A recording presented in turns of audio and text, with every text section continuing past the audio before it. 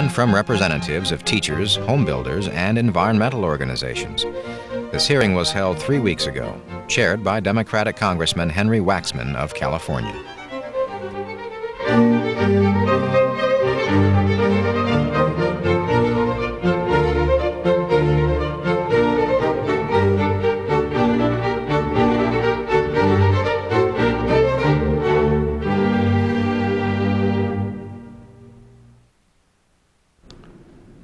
Meeting of the subcommittee will come to order. We want to welcome everybody to the hearing today on H.R. 2840, the Lead Contamination Control Act amendments of 1991. A silent epidemic, lead poisoning, is impairing the mental development of American children.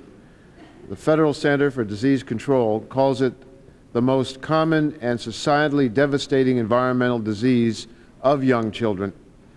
The statistics are overwhelming. Nationwide, 3 million young children, 1 out of every 6, have blood lead levels high enough to impair mental development. In some cities, half the young children have been exposed to enough lead to cause irreversible brain damage. In 1 out of every 10 pregnancies, the fetus risks abnormal development due to lead in the mother's blood. Lead is widespread. It's extremely dangerous, and it's a poison. It can be found in our drinking water, on the walls and windows of our homes, and even in our food supply. Indeed, high levels of lead can be found throughout the Capitol itself, even in this very building. 2 weeks ago, my staff and the staff of Congressman Jerry Sikorsky, Senator Lautenberg, and the Congressional Research Service tested the water at nearly 100 locations on Capitol Hill, including House and Senate office buildings and the Supreme Court. We found disturbingly high levels of lead, in one case over 6 times EPA's action level. 10% of the samples exceeded the contamination level at which EPA recommends that water fountains at schools should be immediately removed from service. The results of this survey will be released today. They show that no one is safe from lead.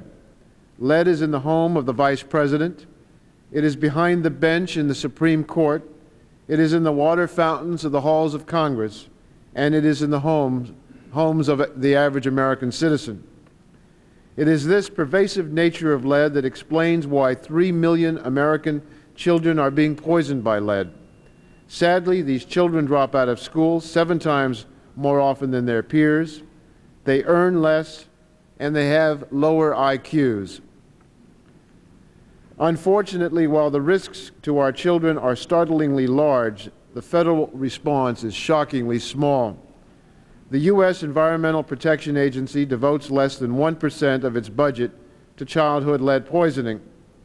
Moreover, the agency has refused to testify today and has even failed to answer written inquiries about its regulation of lead in drinking water. Even worse is a disastrous reversal of policy from the White House. 4 months ago, the Centers for Disease Control released a comprehensive strategy plan for the administration to fight lead poisoning. The legislation being considered today is based closely on the recommendations in that plan. Yet the Centers for Disease Control is now being forced to repudiate the key elements of that plan which they drafted. The legislation that we are considering today would rearrange federal priorities by establishing a comprehensive program to end childhood lead poisoning. The legislation is based on a simple guiding principle: prevention. We cannot cure lead poisoning once it occurs, but we can protect our children by preventing them from being poisoned in the first place. That is the overriding intent of H.R. 2840. H.R. 2840 contains new programs to prevent lead exposure from drinking water, lead paint, and food. It also requires testing of lead levels in schools and daycare facilities, and it increases federal spending on lead screening. Taken together, these measures add up to an effective prevention program, a prevention program that this nation cannot afford to overlook any longer. I look forward to the testimony today and working on a bipartisan basis with the members of the subcommittee in addressing childhood lead poisoning. We are confronting an urgent problem that we must join together to address in this Congress. Before calling on our witnesses, I want to recognize members of the subcommittee for opening statements and call on Congressman Sikorsky first. Thank you, Mr. Chairman. Again, I want to commend you, your staff, for doing such an excellent job and leading the way. Lead poisoning was headline news again last night. The levels of lead that would be considered Superfund, Love Canal times beach kind of hazardous waste is present in the backyards of homes in Minneapolis, in the backyards of homes all across America, and soil that children play in and touch and inhale and ingest and lick and take in. Primetime Live aired a story on the toxic levels of lead in urban soil that's poisoning America's children. Remnants of lead gasoline exhaust that was spewed for decades along our streets and highways. Thousands or millions of backyard Superfund sites may exist in America today. And you may remember this the recent Newsweek cover story on the threat of peeling lead paint and dust present in the homes in which millions of America's children under 7, those most vulnerable, live. This week we received test results from lead testing conducted by our staff showing dangerous levels of lead in the drinking water in this very building, in my office and the Chairman's office and other congressional office buildings, as well as the Capitol and Supreme Court of the United States. No one is immune to the toxic effects of lead, and all indications are that no one in America is safe from lead pollution. So what's the President of the United States of America doing about alleviating the #1 environmental threat to kids in America? Not much, not enough, not anything we could call a New World Order priority.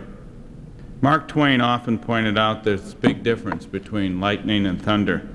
Thunder makes noise, but lightning gets the work done. The Bush Quayle administration obviously doesn't understand the difference. They say, we care about getting lead out of our air. That's the thunder. But when EPA tried to ban the burning of lead batteries last December, and supported by every of the 6 agencies in the federal government, including the Office of Management and Budget and the President's Council of Economic Advisors, not liberal agencies of any and pro-business usually, they came up, the Vice President Quayle's so-called Competitiveness Council said no way. The administration says we care about getting the lead out of our drinking water. More thunder again. But the administration's lead action plan zaps the federal lead standard down to 0 and puts 2 more generations of America's kids at risk, so big water utilities can have over 2 decades to try and get the lead out with unknown and unproven technologies. And the administration says we care about getting lead out of the drinking water at our kids' schools and daycare centers. Thunder again. But the EPA's own Inspector General and the Natural Resources Defense Council have both found the administration was wholly failed to enforce the Lead Contamination Control Act of 1988 that we passed with the Reagan administration's support. Sure, the administration has a lead elimination plan for Americans' families. Problem is they limit it to 1 family and 1 home, the Vice President's. Pretty wimpy lightning. Lead kills, lead retards, and it maims children. It stunts the intellectual development of millions of children in this country. It destroys families, it destroys futures. That's a competitiveness issue, a real one. The Lead Contamination Control Act amendments of 1991 will serve as notice to every polluter and lead apologist. No more stale strategies or goofy technologies or grand plans. It's time to start to protect our kids with some legislative lightning. Thank you, Mr. Chairman. Thank you very much, Mr. Sikorsky. I understand several other members may be joining us soon. Let me ask unanimous consent at this point that all members of the subcommittee will have an opportunity to submit an opening statement that will be included in the record. Our first witness today is Dr. Vernon N. Houck, Director of the Center for Environmental Health and Injury Control at the Centers for Disease Control. Dr. Houck, we want to welcome you to the subcommittee meeting this morning. Your prepared statement will be made in the record in its entirety. We'd like to ask, if you would, to try to keep the oral presentation to around 5 minutes. There's a button on the base of the mic. Please push it forward. And here we go. Thank you, Mr. Chairman. I'm Vernon Houck from the Centers for Disease Control.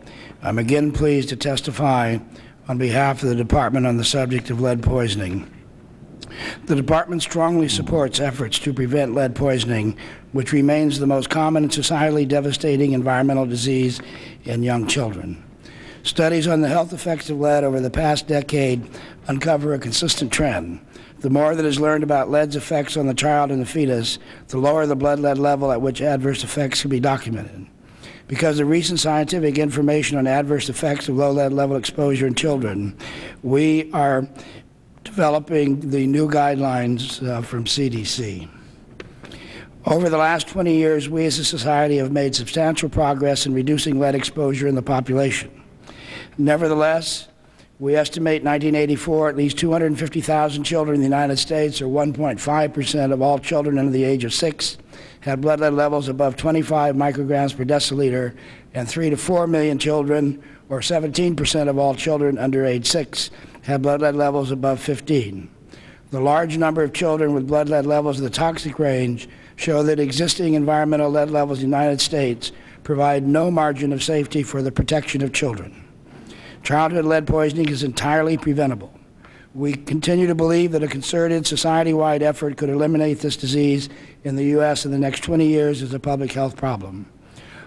As you know, in February, the Secretary released the strategic plan and detailed the first 5 years of this effort. The first element of the plan is increased childhood lead poisoning prevention activities.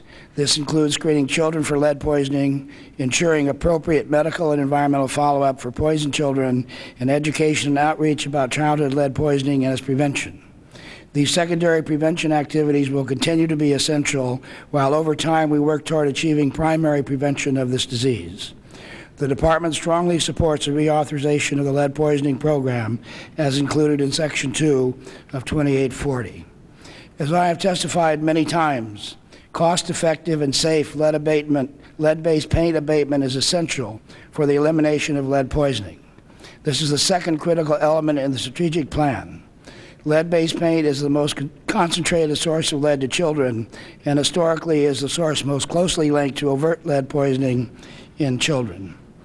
H.R. 2840 addresses effective and safe lead-based paint abatement by calling for training and licensing of lead inspectors and D-letters and certification of laboratory measuring the lead content of environmental samples. These topics were discussed in the chapter on infrastructure development in the strategic plan. It is not apparent that federal government certification and licensing is necessary, however, at this time. H.R. 2840 also calls for regulations to require the testing for lead-based paint and disclosure of these results at certain transactional events involving residential property. Although real estate testing and disclosure is discussed in the strategic plan, the administration sees no reason for the federal government to legislate or regulate these informational transactions. The third critical element of the plan focuses on other widespread sources and pathways of lead exposure to children. In the past, we have all thought about each source of lead individually.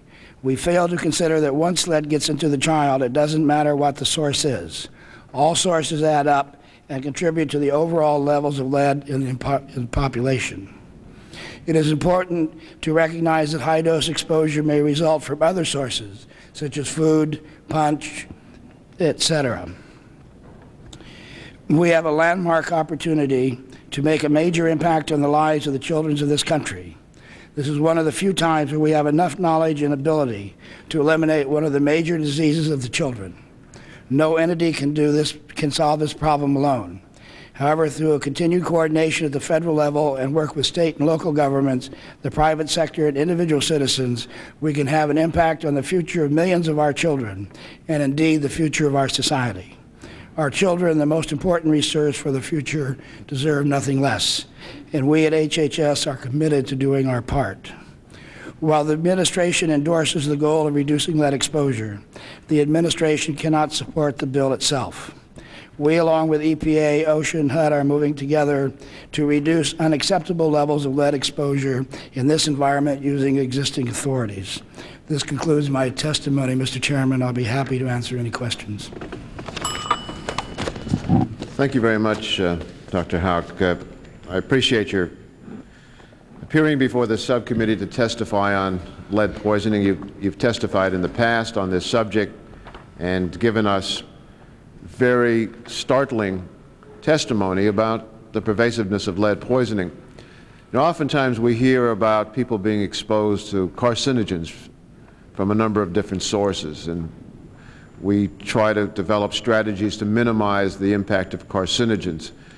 But carcinogens really have an impact maybe 10 or 15 years down the road in a cumulative way, and in some people will cause cancer.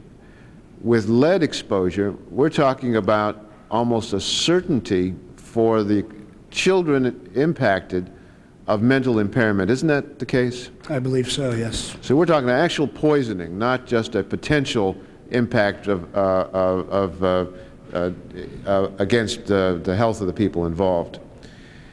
You've been a very forceful advocate of increased attention to childhood lead poisoning. You've called childhood lead poisoning the most common and societally devastating disease of young children.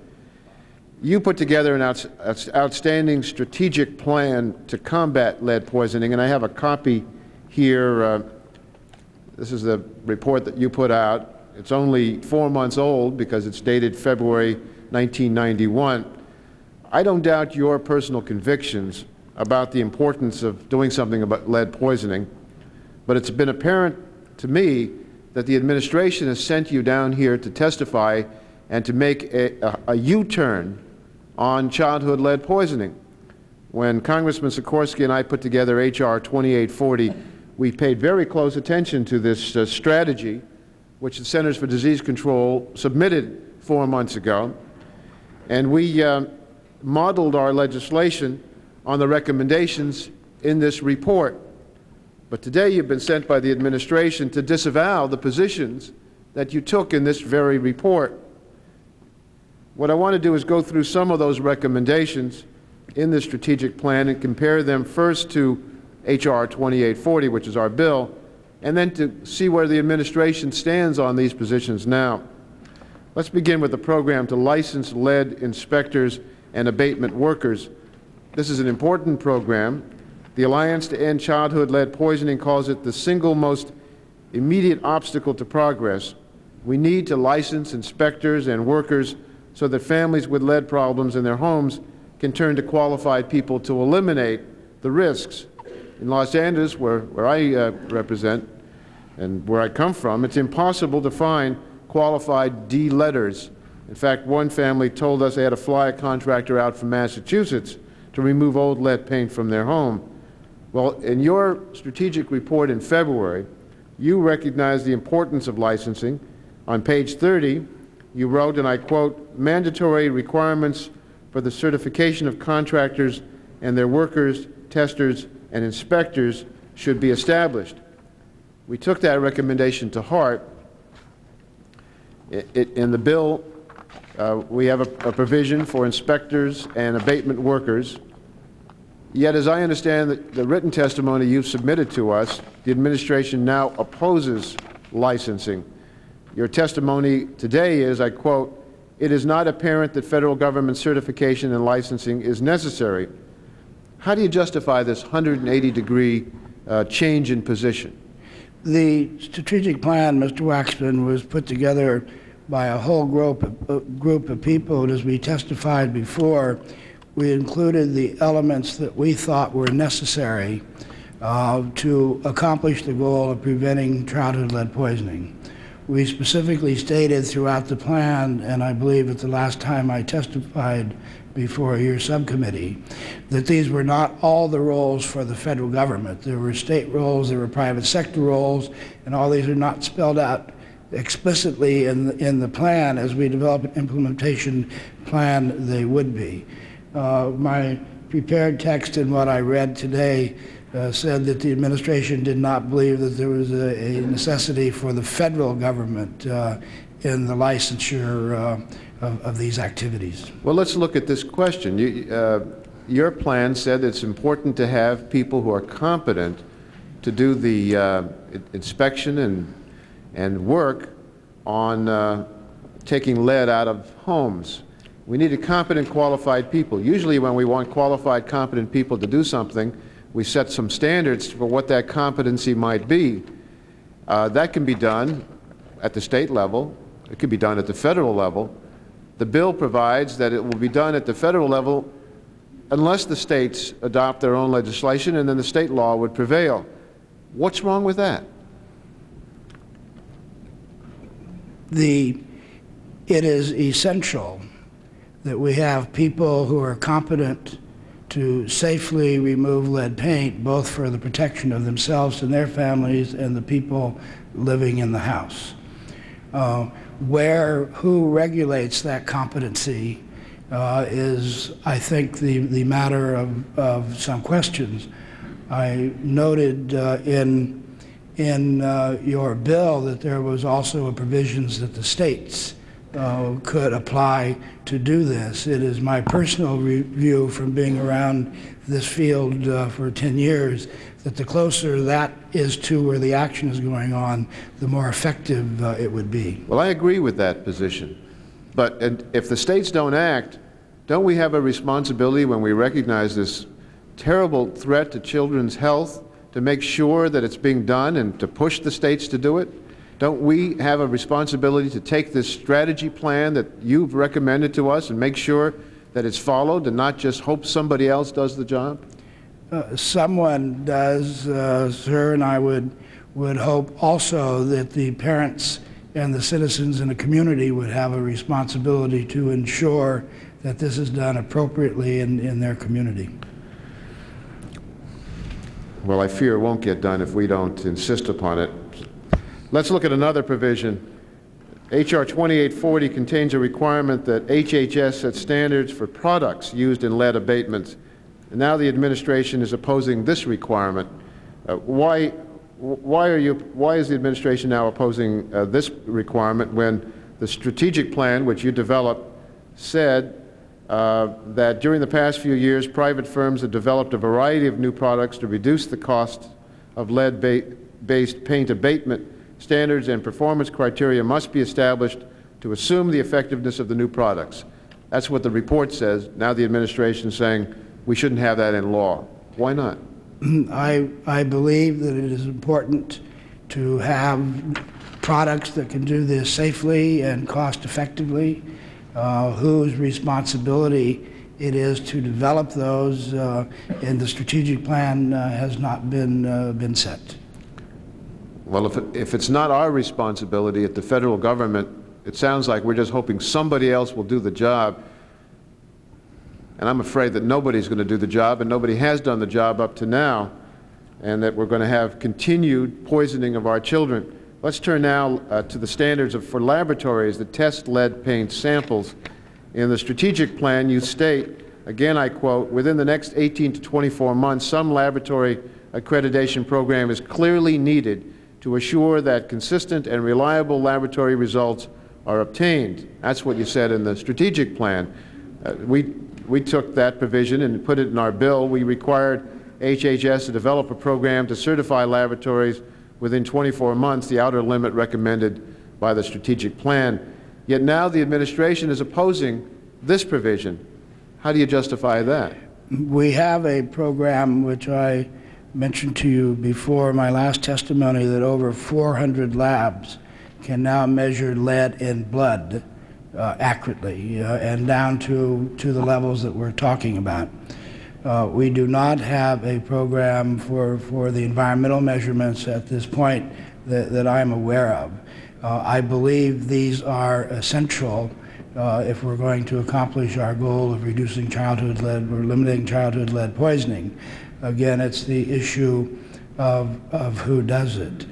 If one looks at the regulations that were associated with the Lead Poisoning Prevention Act that began in 1972, that any community that received grant funds from us. These were part of the requirements that that community had to develop abatement strategies, abatement.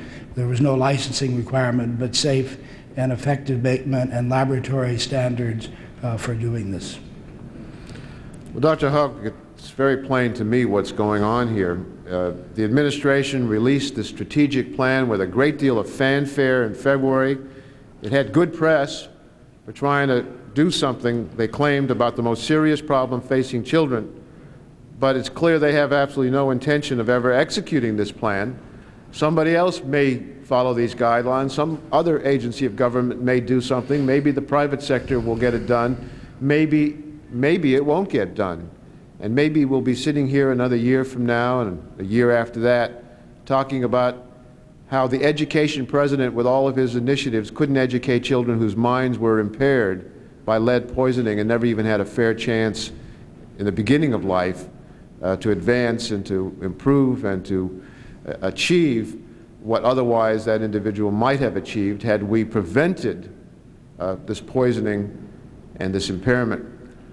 I regret the administration's turned its back on its own Centers for Disease Control and refused to move forward with legislation to accomplish something that must be accomplished and no one should be able to disagree with.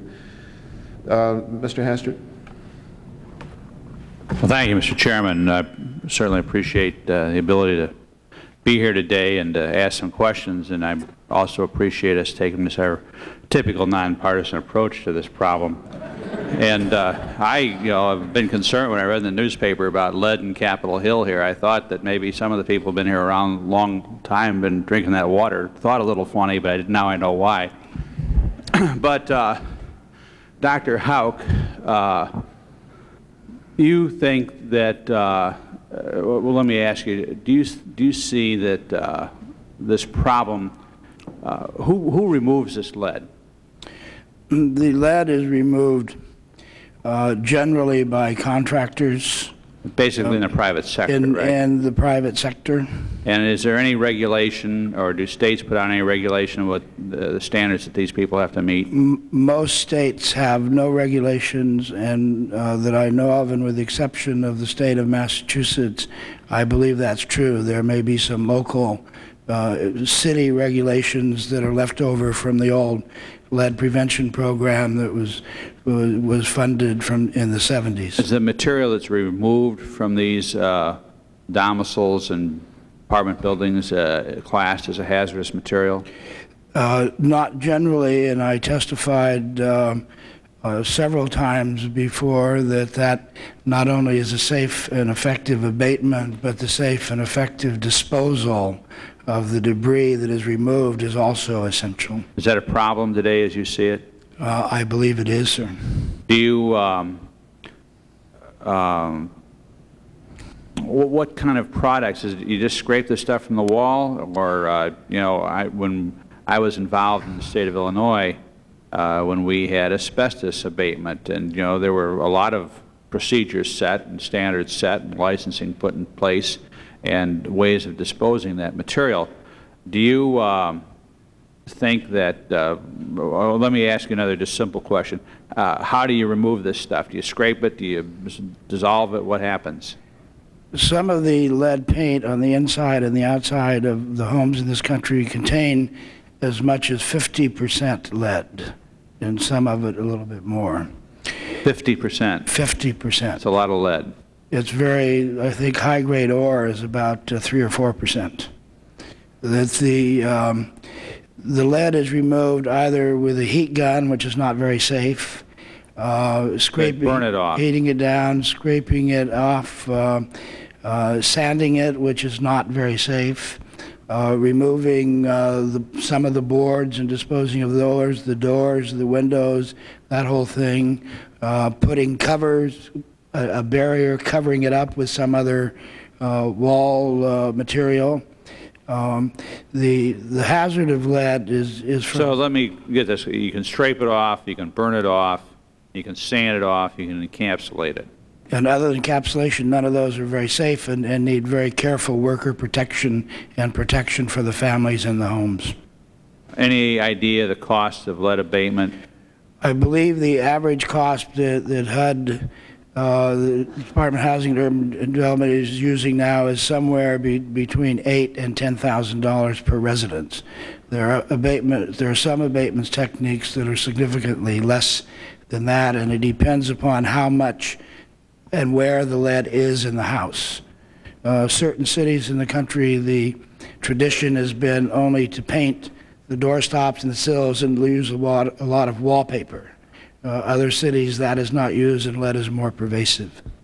So, in your opinion, then we need to make sure that there's some system in place that the processes of lead removal are somewhat standardized and safe. Is that correct? Yes, and that the disposal of the remnants of the product or the remnants of the removal then are safe and acceptable. Yes. And you think that states, in your opinion, states, localities, who should be responsible for that? It is my view that they're more effective the closer they are to where the action is, than the local level, the state level. But whoever is responsible for them, they need to be done. Mr. Houck,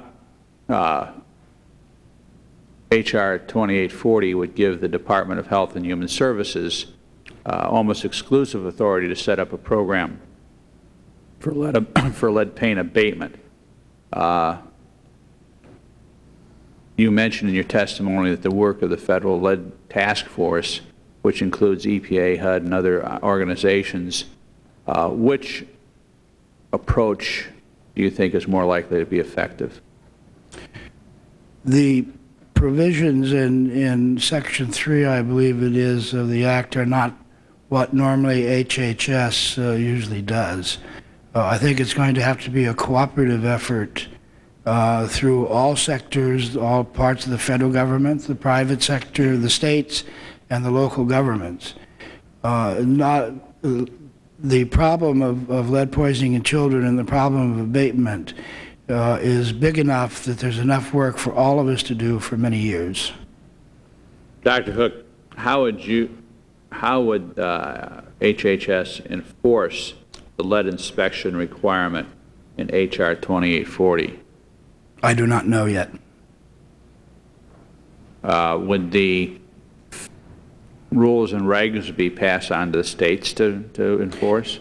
If the legislation were passed and signed into law and this became our responsibility, we would get a group of people, including the Office of the General Counsel and everybody else, and discuss this and what would be the best way to implement these.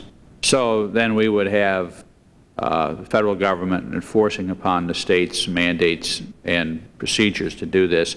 Is there funding in this bill to do that, or authorization for funding to do that? I don't know, sir. I did not. In my copy of it, I did not see it. Very good. Thank you, Mr. Chairman.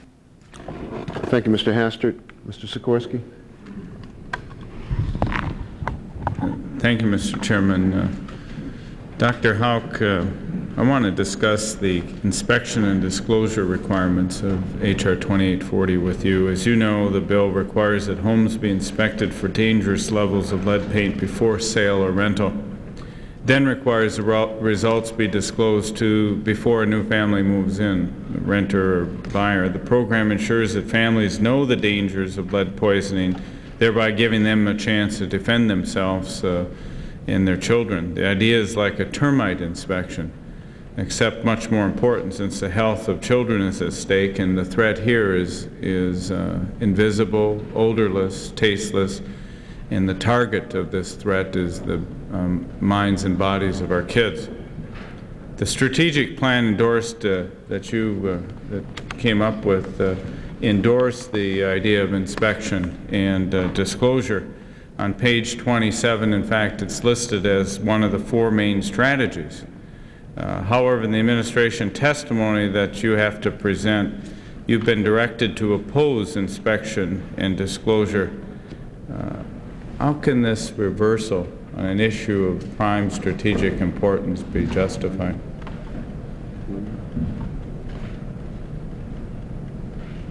I believe the testimony says it is not apparent that this is a federal role. This provision, or these provisions, are included in the strategic plan based upon past experience with the lead poisoning control programs, and that generally when parents know of a danger to their children, they will do something about that. A bit. You have a uniform on. What's that uniform? Public health service. Public health service, and the federal government has some kind of a role in public health, right? Yes. And lead is the #1 toxic threat to our kids. Yes. Strange.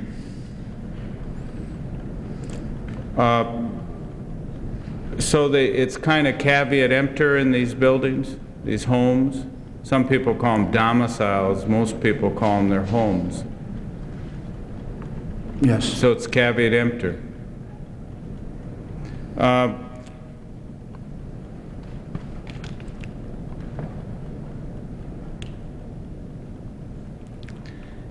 As to the likelihood of people voluntarily testing their homes and disclosing it, doesn't occur now. I know of no, or I personally know of no place where this is now going on a voluntary basis. The sellers or the lessors, the landlords, in fact, have a pretty intimate economic incentive not to do the test, not to find out. It might make that property a little less attractive, right? If they found lead-based paint and elected to remove the lead-based paint, it would cost them some dollars to do so. And if they found it and didn't want to put the money into it, it would make it more difficult probably to sell the, sunny room, air conditioning, lead poisoning. If it were disclosed, I would agree with you. And the buyers, as we understand, and the renters, as we understand today, just don't know about it. I believe, Mr. Sikorsky, that's true. The estimates of houses in this country with lead just on the inside is about 30 million. And you were at the subcommittee hearing on lead poisoning in April. The Fandel family from Boston was here. You probably remember Crystal. She's about 5 years old, and yes, she's been poisoned.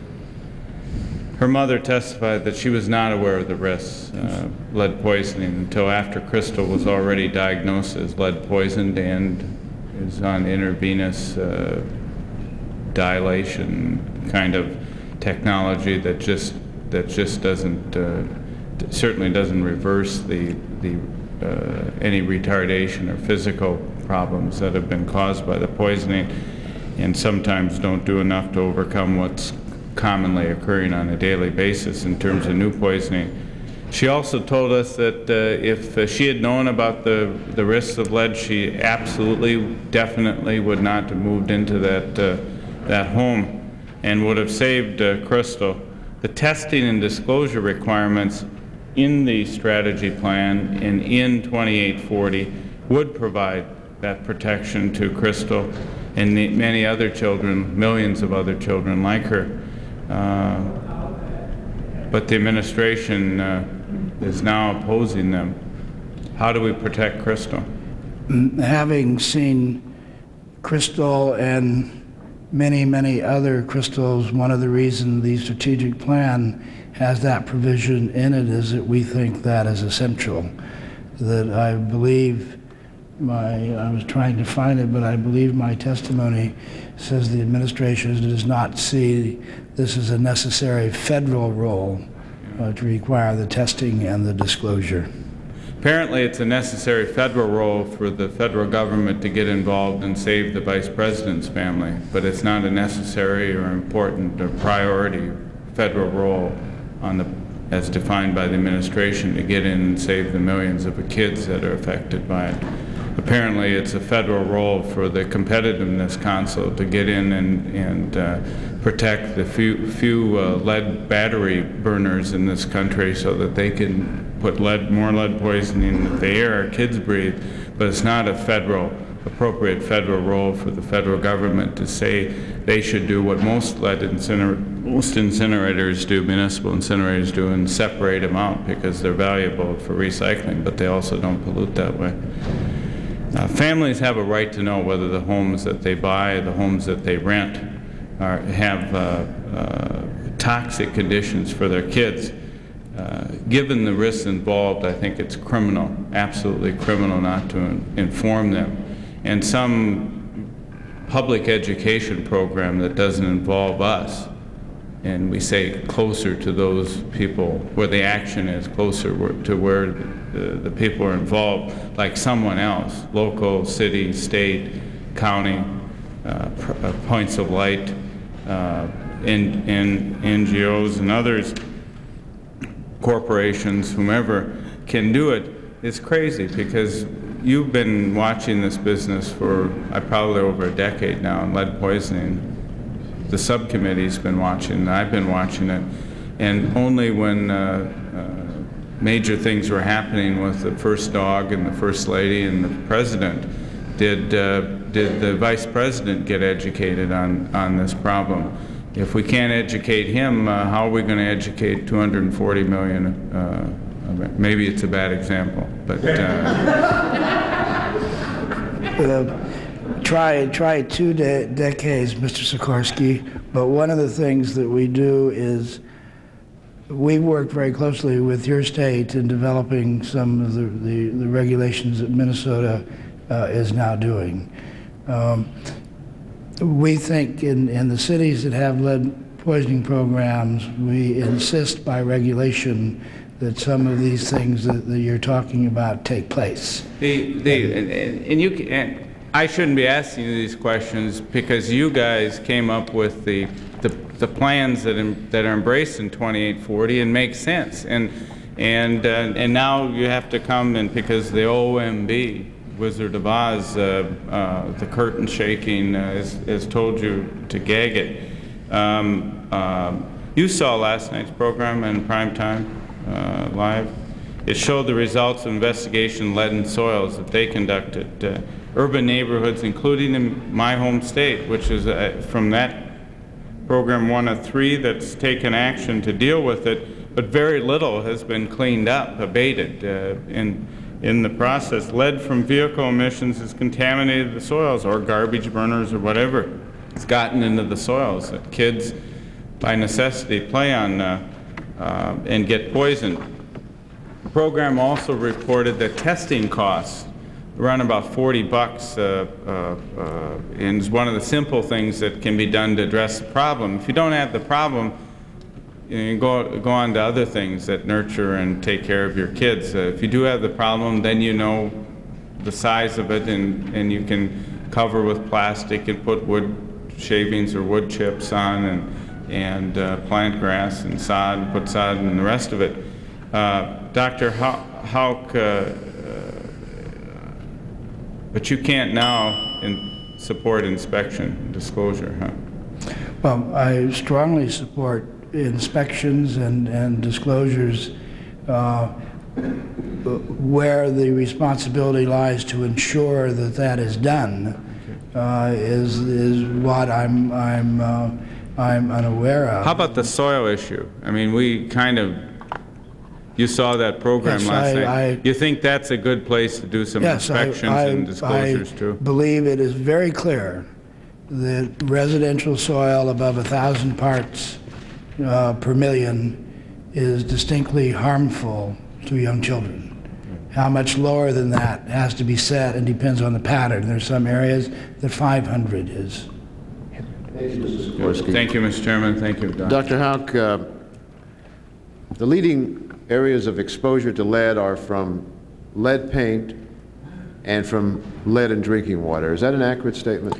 No, I believe for high dose exposure, the chief for most of the children is lead-based paint, and that comes not only from the paint itself, but the dusting and the contamination of the soil and the dust around it. Drinking water exposes the vast majority or more children than lead-dust paint because it's more ubiquitous. The Food and Drug Administration and the food industry have essentially, not completely, but essentially removed lead from processed foods. But I didn't understand. You said lead-based paint is the primary area where children are exposed. Right.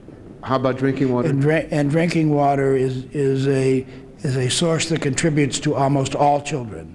And okay, so those two are probably, while there are other ways that children are exposed to lead, those are two major areas of exposure, isn't that correct? Yes, and since the removal of lead from gasoline, right. unless So the child is around a point source. We've done a good job there. Right. That required federal law, by the way, to remove the lead in gasoline, and we've succeeded finally in having done that.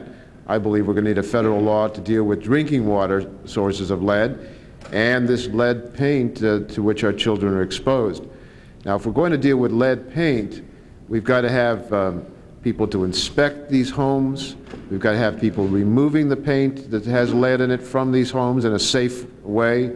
We need to have disclosures to people so that they know that the home they're about to buy or the apartment they're about to rent has excessive lead and their children may be exposed to it. Do you agree with that? Yes, it's in the strategic plan, and I do. Okay. In drinking water, Dr. John Rosen, who was the as I understood it, the head of the CDC Advisory Committee, said that 5 parts per billion of lead in water was a level he would consider safe. We had 10 parts per billion in our bill. Do you think 10 parts per billion is a reasonable, prudent level that ought to be looked at as a maximum contamination level? In my view, it certainly should be no lower than that, Mr. Waxman. We have some differences with EPA at what level drinking water should contain, but at levels of 10 is certainly a safe level. Well, Dr. Houck, I'm sitting here at this hearing right now awfully thirsty, and we have pitchers of water with little glasses so that we can all take a little refreshing water. But after the survey we did, I know that if I take a sip of water, I'm going to have 1 out of 3 chance that I'm going to be exposed to lead in that water that's going to exceed 10 parts per billion. And in fact, the survey which we did of just the Capitol showed that 21% of the taps had levels of at or above 15 parts per billion. 11% had lead levels at or above 20 parts per billion. We had 2 samples from water fountains that had levels of 80 or 95 parts per billion. In 1989, in a report on lead in drinking water in the schools, EPA said that if there was anything exceeding 20 parts per billion, that the water fountain ought to be taken out of service immediately. Now, this is the capital of the United States, where we have a 1 out of 3 chance of a child coming and visiting here and getting exposed to more lead than getting poisoned from lead from the exposure. What does it do to adults, by the way? Probably very little, sir. The adults can tolerate a lot more lead. How about a pregnant woman? Than children. How about a pregnant woman working in the Capitol? We'd be very concerned about the fetus with a pregnant woman at those levels. Well, Mr. Sikorsky made the point, and I don't want to belabor it, but we found excessive lead in water in the home of the Vice President of the United States. We see excessive levels of lead in the drinking water in the capital of the United States. The Environmental Protection Agency, which, by the way, refused to come and testify today, with a great deal of fanfare again, said they were going to do something about levels of lead in water, and then established a plan that said maybe 20 years from now we would do something to reduce the levels of lead, but not even setting a maximum contamination level of lead. It just seems to me what I'm seeing is an administration that should know that this is a serious enough problem to do something about it, not just in the Vice President's home, not just in the capital of the United States, but throughout the country. And if we don't take that responsibility here at the federal level, we could just clearly see that no one else is taking that responsibility all across the country. By the way, we didn't just learn about the problem of lead, did we? No, sir. How long have we known that the lead is a poisoner of children? This has been scientifically known of lead-based paint since the late 1800s, and became a concern in this country in the 1940s, and then we started to take very specific action in the late 1960s. And unfortunately, as you're aware, each time we've set a limit of what we thought was a safe level of lead based upon the testimony then. As we've done more studies, we found that that is not safe, and we have to go to lower levels. So the problem, despite all this time in which we've known that there is a problem, is enormous in this country. And what I hear the administration saying is, rather than adopt laws to implement the strategies that the Centers for Disease Control recommended, that we ought to hope that those problems will be solved at the private sector level. And the best example of why that won't work is that it hasn't worked. And we have still this tremendous problem. My time has expired. I do want to recognize Congressman McMillan. He hasn't been here for the first round. I apologize for being late. I couldn't get here on time unavoidably. So if I'm a little redundant, forgive me, Doctor. Let me ask you this with respect to federal action in this area.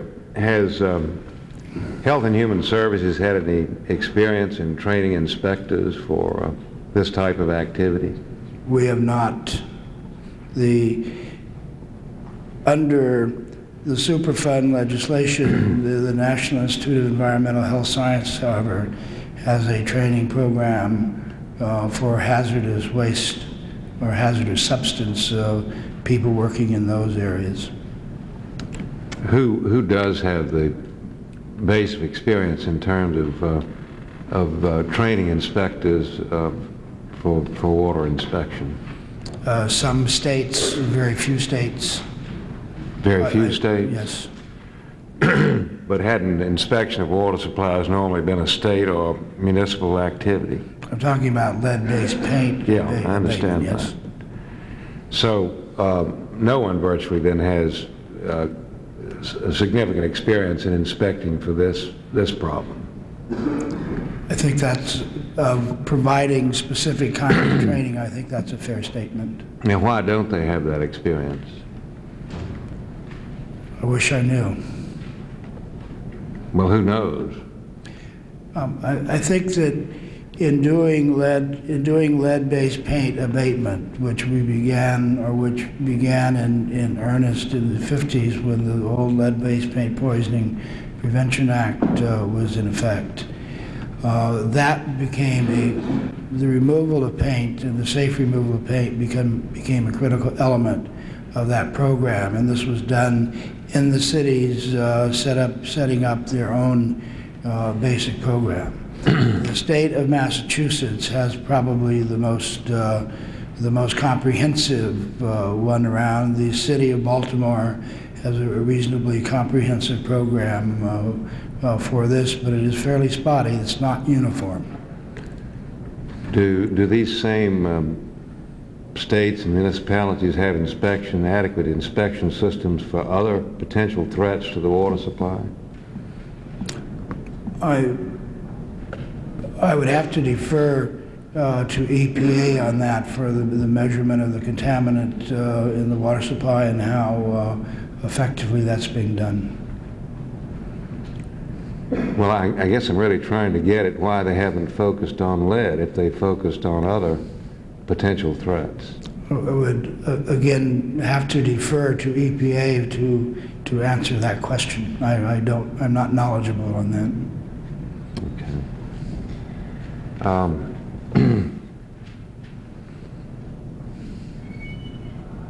Gentlemen, yield to me. Yes.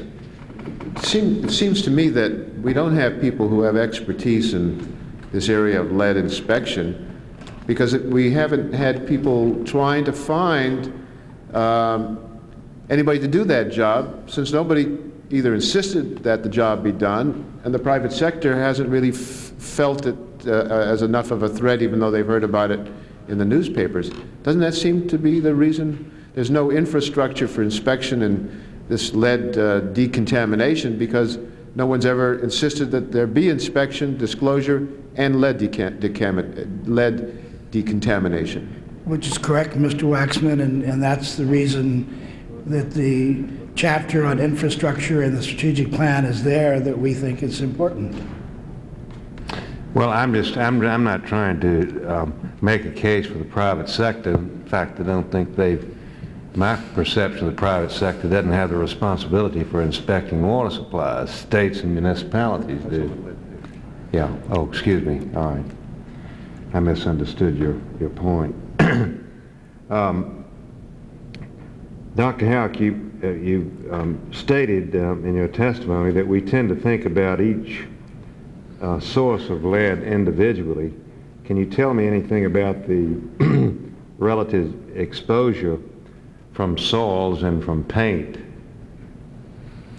Paint is the major high-dose exposure for the majority of children. The paint contributes to the exposure both from the peeling and the flaking paint and the child's mouthing intact paint around door sills, etc., and the contribution to soil and lead. Mm-hmm. The lead in soil and dust comes from lead paint, it comes from gasoline emissions previously that have happened, it comes from point sources, it comes from some pesticides, it comes from a whole host of different varieties.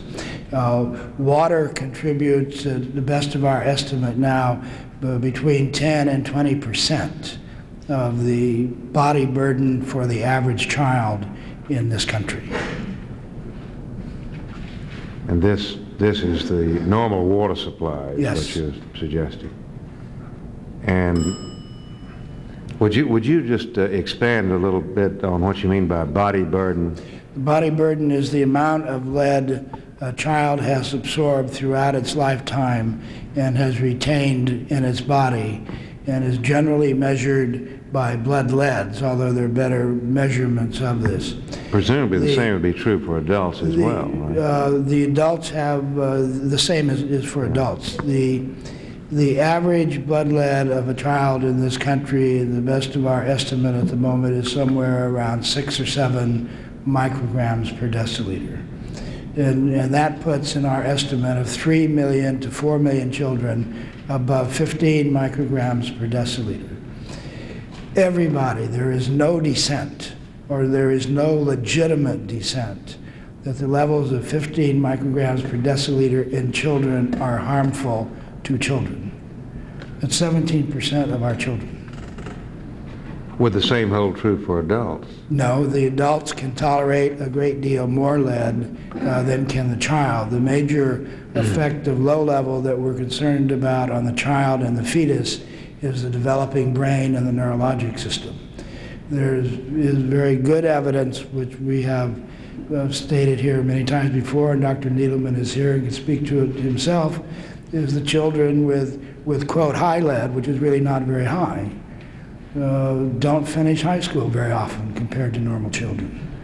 And because of the neurologic impairment that's done on the child. And the consequences of lead exposure in children is the moving of the IQ score down. And I believe I testified the last time that nothing could be worse to a society of not having any children with geniuses in a population. Thank you, Mr. Miller. Thank you. Mr. Skorsky, do you wish more time? Thank you, Mr. Chairman. Dr. Houck, you hit a point. You know, this thing is a long hearing today, and some of us are going to stay here for it. Most people will start drifting out and the rest of it. But it's absolutely essential that people understand that this is a terrible and evil thing. Lead it doesn't belong in human bodies, and it affects adults. But it really goes after kids because they're more vulnerable, and the younger the kid, the more vulnerable it is, right? Yes, we are harming children because of something we put into the environment. And beyond that, it's an evil and terrible thing, because not only does it go after the body, certain organs, the kidneys, even the heart or the red, but it really goes after the brain, the mind, the human intellect, and it reduces IQs. It not only makes, and Dr. Needleman will talk about this, but not only makes average kids retarded kids more retarded, makes near geniuses just above average, and it makes geniuses near geniuses. It moves the IQ level of American society down, and we don't know what that will do, but we can be assured we won't get the answers to dirty air, lead poisoning, national security, weapon systems, exploration, global warming, you name the problem, Alzheimer's disease, cancer, business initiatives. We're not going to get the answers as readily or as creatively as we would have gotten them as a society. Is that okay? Yes, and there's a lot of things we won't get, Mr. Sikorsky, but there's a lot of things we will get. We will get youngsters who no longer have the educational ability to finish high school, who don't have the intellectual curiosity to go ahead and do things. We will have youngsters that have a greater propensity for delinquent activities, for drug-related activities, for the whole host of things that's associated with what is happening to these kids. We'll get more kids qualified for low income, no benefit, dead-end jobs. We'll get a lot of kids who qualify to serve in prisons and be drug addicts and to cost taxpayers. In my opinion, yes. Why should we wait for someone else to add? So why should we wait? The strategic plan that the department put together doesn't wait. Sets out a course that makes it possible to eliminate childhood lead poisoning, childhood lead problem from this country as a public health problem in the next 20 years. If these kids are really vulnerable, say 1 to 6, that's 3.5 generations of kids if we wait for the 21 years and the drinking water, and if we wait for the whole, and there are certain things that can be done right now. That's why it just drives me up a wall. This is evil and terrible stuff, and we're doing it. And then the administration, because of the Office of Management and Budget, a bunch of bean counters and lawyers who don't understand medicine or public health, or let alone care about it, gag people and stop them from moving. I think it's the most corrupt and contemptible act I can think of in government, is to see this problem and to be told about it by the professionals, the health professionals, and then to stop and to foot drag and sloganeer and eliminate protections that are pretty easy and pretty cheap for our kids. Let me ask you, the HUD's report on lead poisoning defined a lead hazard as peeling paint or high levels of lead dust. Some states, Massachusetts, Maryland included, said that lead paint on chewable surfaces is a lead hazard as well. Would you agree? Oh, absolutely. In fact, it's one of the major sources. Anybody who has a child, looking at the activity of that child while the child is teething, we'll see him spending hours and hours at door sills and on doors and window sills mouthing that. This is a very important part for the definition of hazard. Thank you, Dr. Howe. Thank you, Mr. Chairman. Thank you, Mr. Sikorsky. Mr. Hastert. Thank you, Chairman. I want to go back to the history of this. You gave us kind of a quick look at the history. Lead paint's been used through the 1800s, became a problem in the 1940s, seriously focused in Dr. Howe in the 1960s. Is lead paint used today? The Lead Poisoning Prevention Act required that all paint manufactured after, I believe it's June 17th of 1976 or 78, not contain more than 0.06% lead for interior surfaces.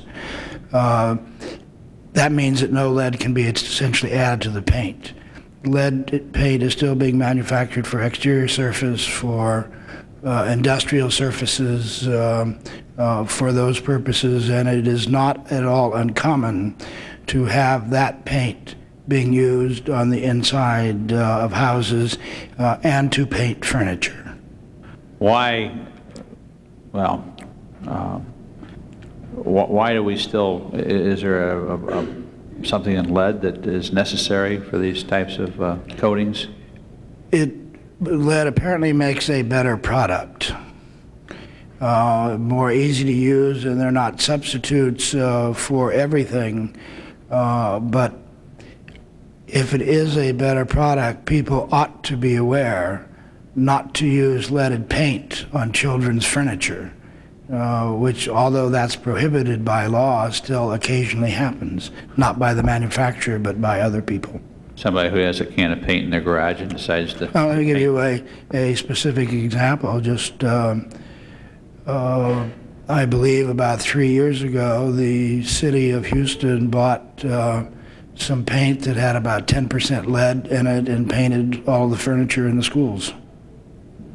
Do you, let me ask you another question about the incidence of lead.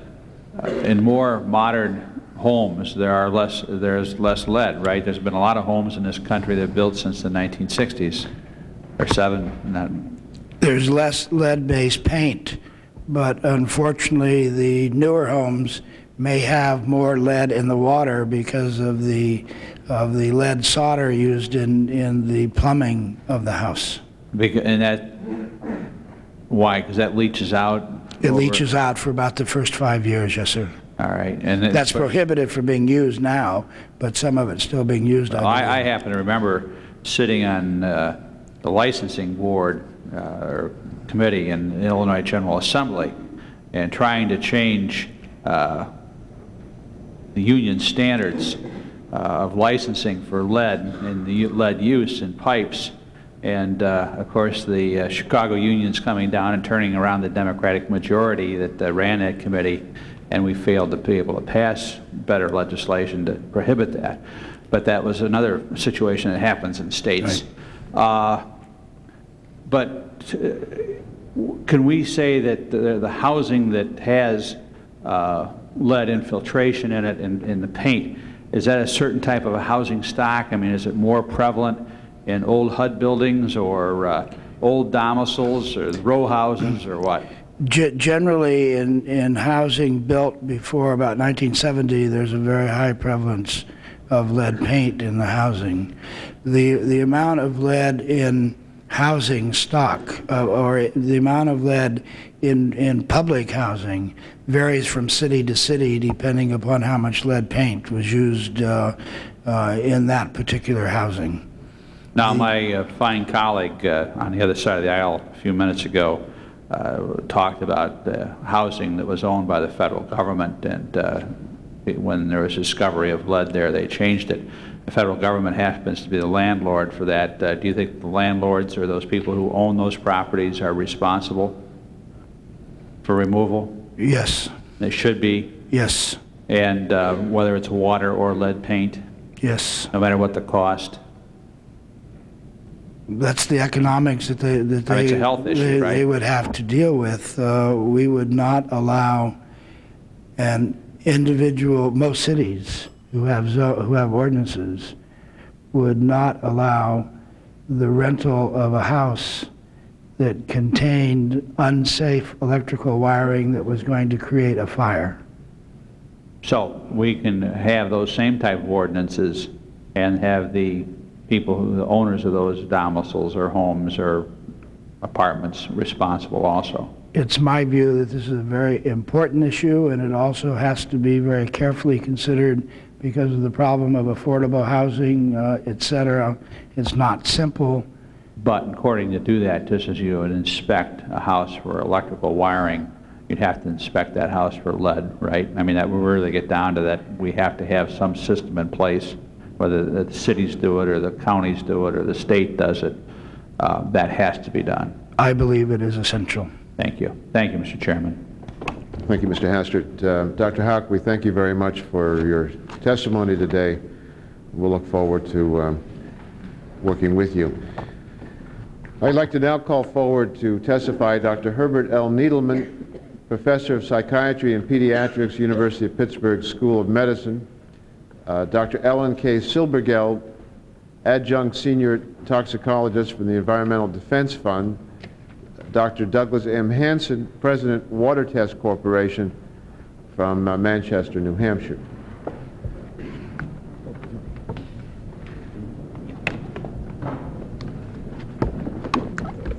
We're pleased to welcome the three of you to our hearing today. Your prepared statements will be in the record in full. We'd like to ask, however, that you limit the oral presentation to no more than 5 minutes. Dr. Needleman, why don't we start with you? Good morning, Mr. Chairman. I'm Herbert Needleman. I'm Professor of Psychiatry and Pediatrics at the University of Pittsburgh. I'm also a member of the American Academy of Pediatrics Committee on Environmental Health in the Institute of Medicine.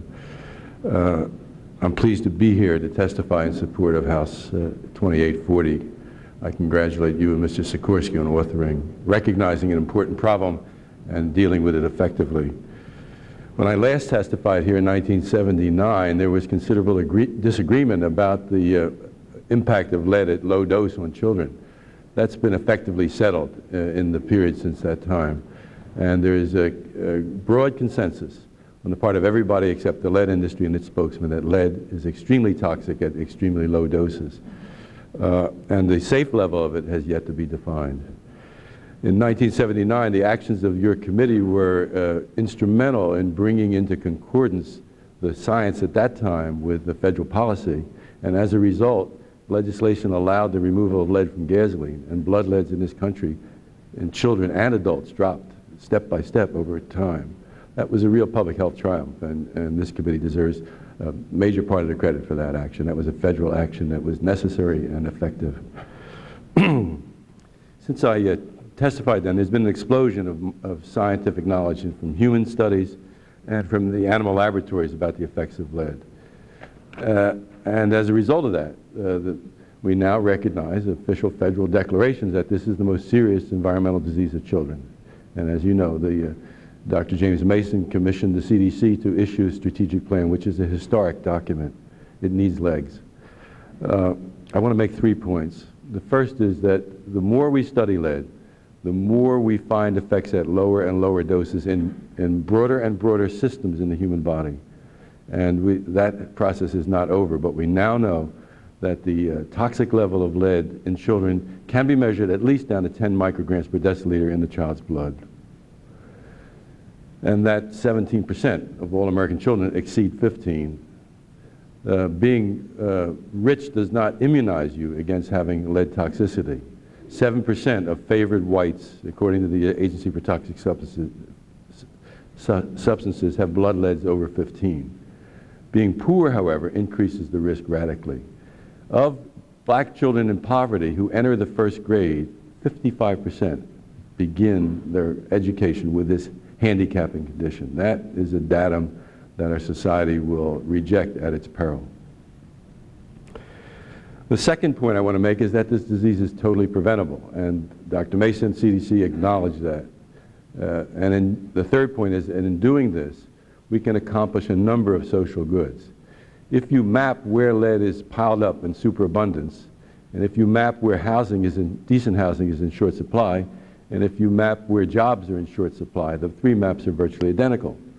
So what would a rational, unbound person do with this disequilibrium? Well, you might say, why don't we take the unemployed and train them in safety leading and pay them, and for the same health dollar, we could get a decrease in unemployment, a very dangerous factor in our nation at this point, put more housing back into decent circumstances, and wipe the disease out.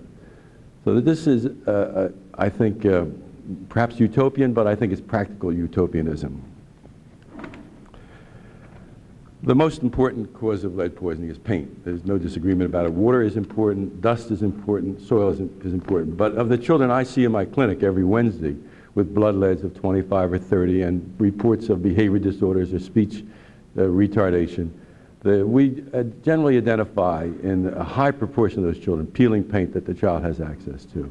And occasionally I see a kid with a blood lead of 80, and in that circumstance there's no doubt about what the source was. We find that peeling paint in that household.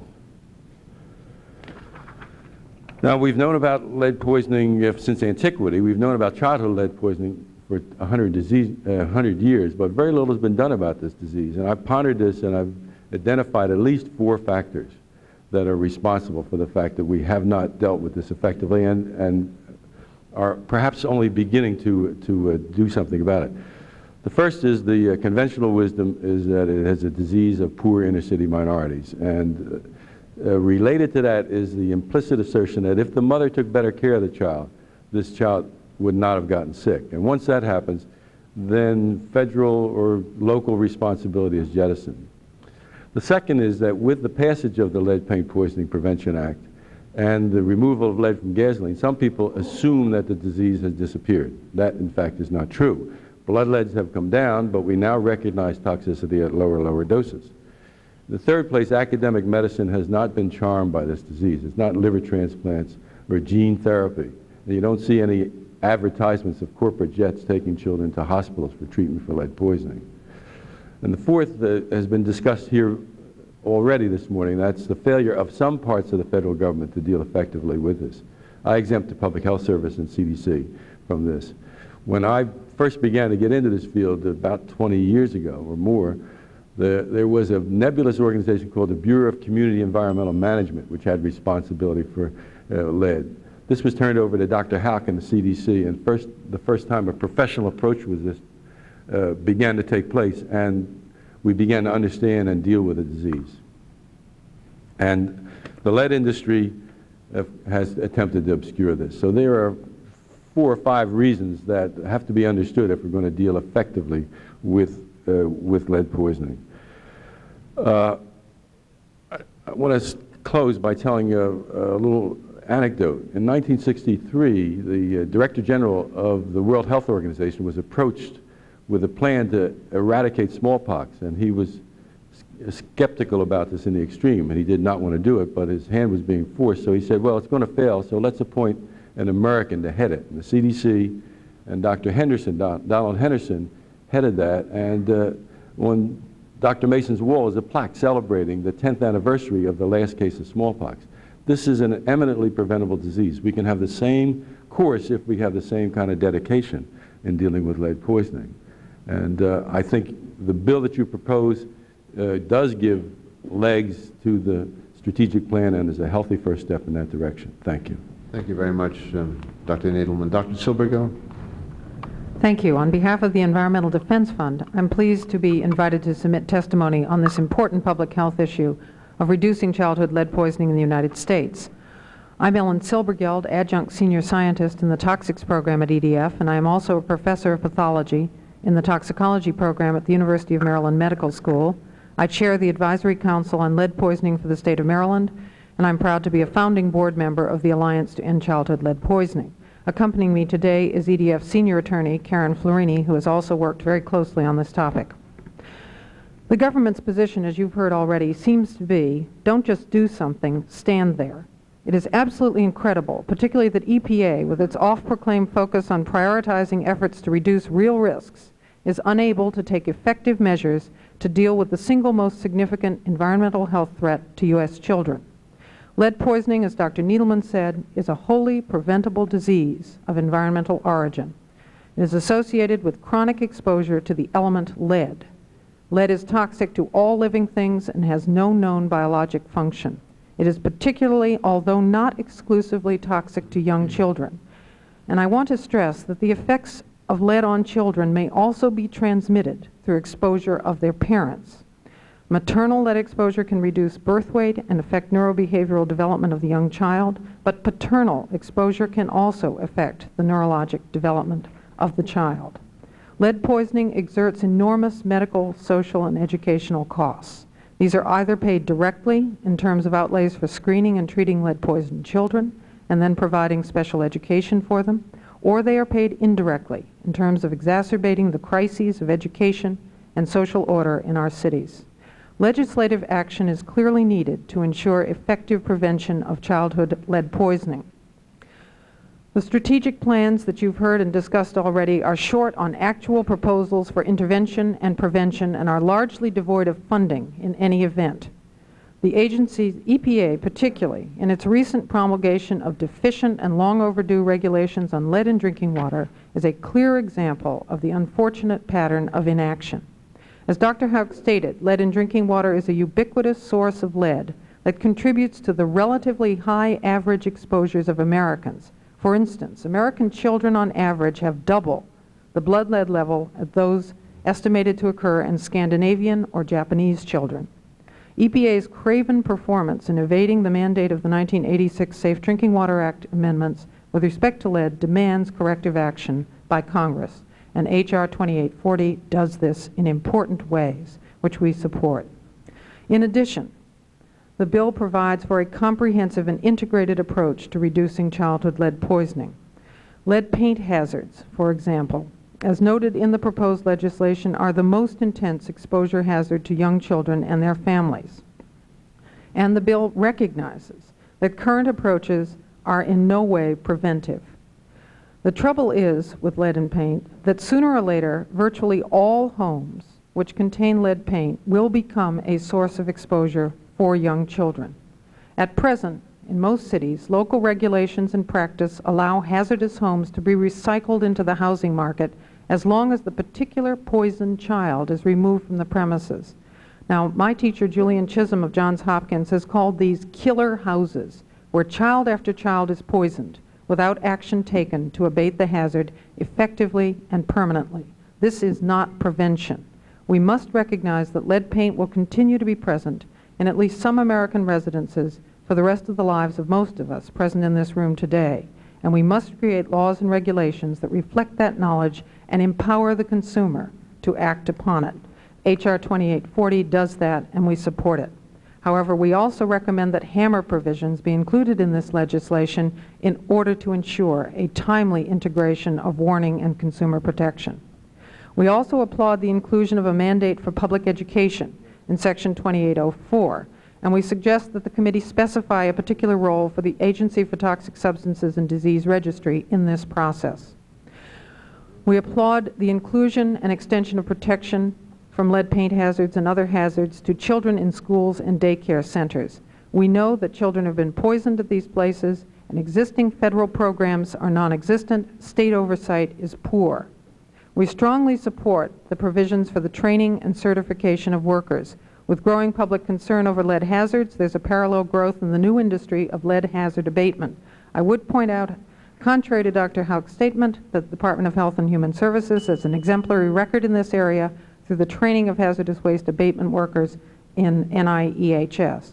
We also support provisions of this bill in reducing sources of lead in food, in increasing and improving screening efforts by CDC, although we recommend a minimum of $150 million appropriations annually. And there are additional actions which are required to reduce lead poisoning, some of which are outside the scope of 2840. In conclusion, we want to strongly congratulate you, Mr. Chairman, and the rest of Congress involved in the introduction of H.R. 2922, the Lead-Based Paint Hazard Abatement Act of 1991, which will establish a dedicated trust fund for the abatement of priority lead paint hazards in the United States. This is a major undertaking of critical importance, and one that will not occur if left to be financed as it is now by the states and the private sector with the merest provision of federal monies. This is a most important and innovative approach to a major environmental problem, and we congratulate you for your role in this as well. Thank you very much, Dr. Silberg. Dr. Hansen? Good morning, Mr. Chairman. My name is Dr. Douglas Hansen. I am president of Water Test Corporation of America in Manchester, New Hampshire. I'm pleased to come before you today to share with you some of our findings about lead levels in drinking water in some of your federal buildings here in Washington, in some of our nation's schools and daycare centers, and also some information about lead levels in our homes across the nation. Water Test is one of the nation's leading drinking water analysis laboratories and has been actively involved in the lead testing programs for over 8 years. Since enactment of the Lead Contamination Control Act in 1988, we've been actively involved in performing lead in drinking water analysis for public and private schools across the country. We recently undertook a random sampling of water sources in 12 federal buildings, office buildings here in Washington, D.C., to determine the relative levels of lead in these buildings. A total of 170 samples were taken at 85 locations, representing a cross-section of the water locations in each building in question.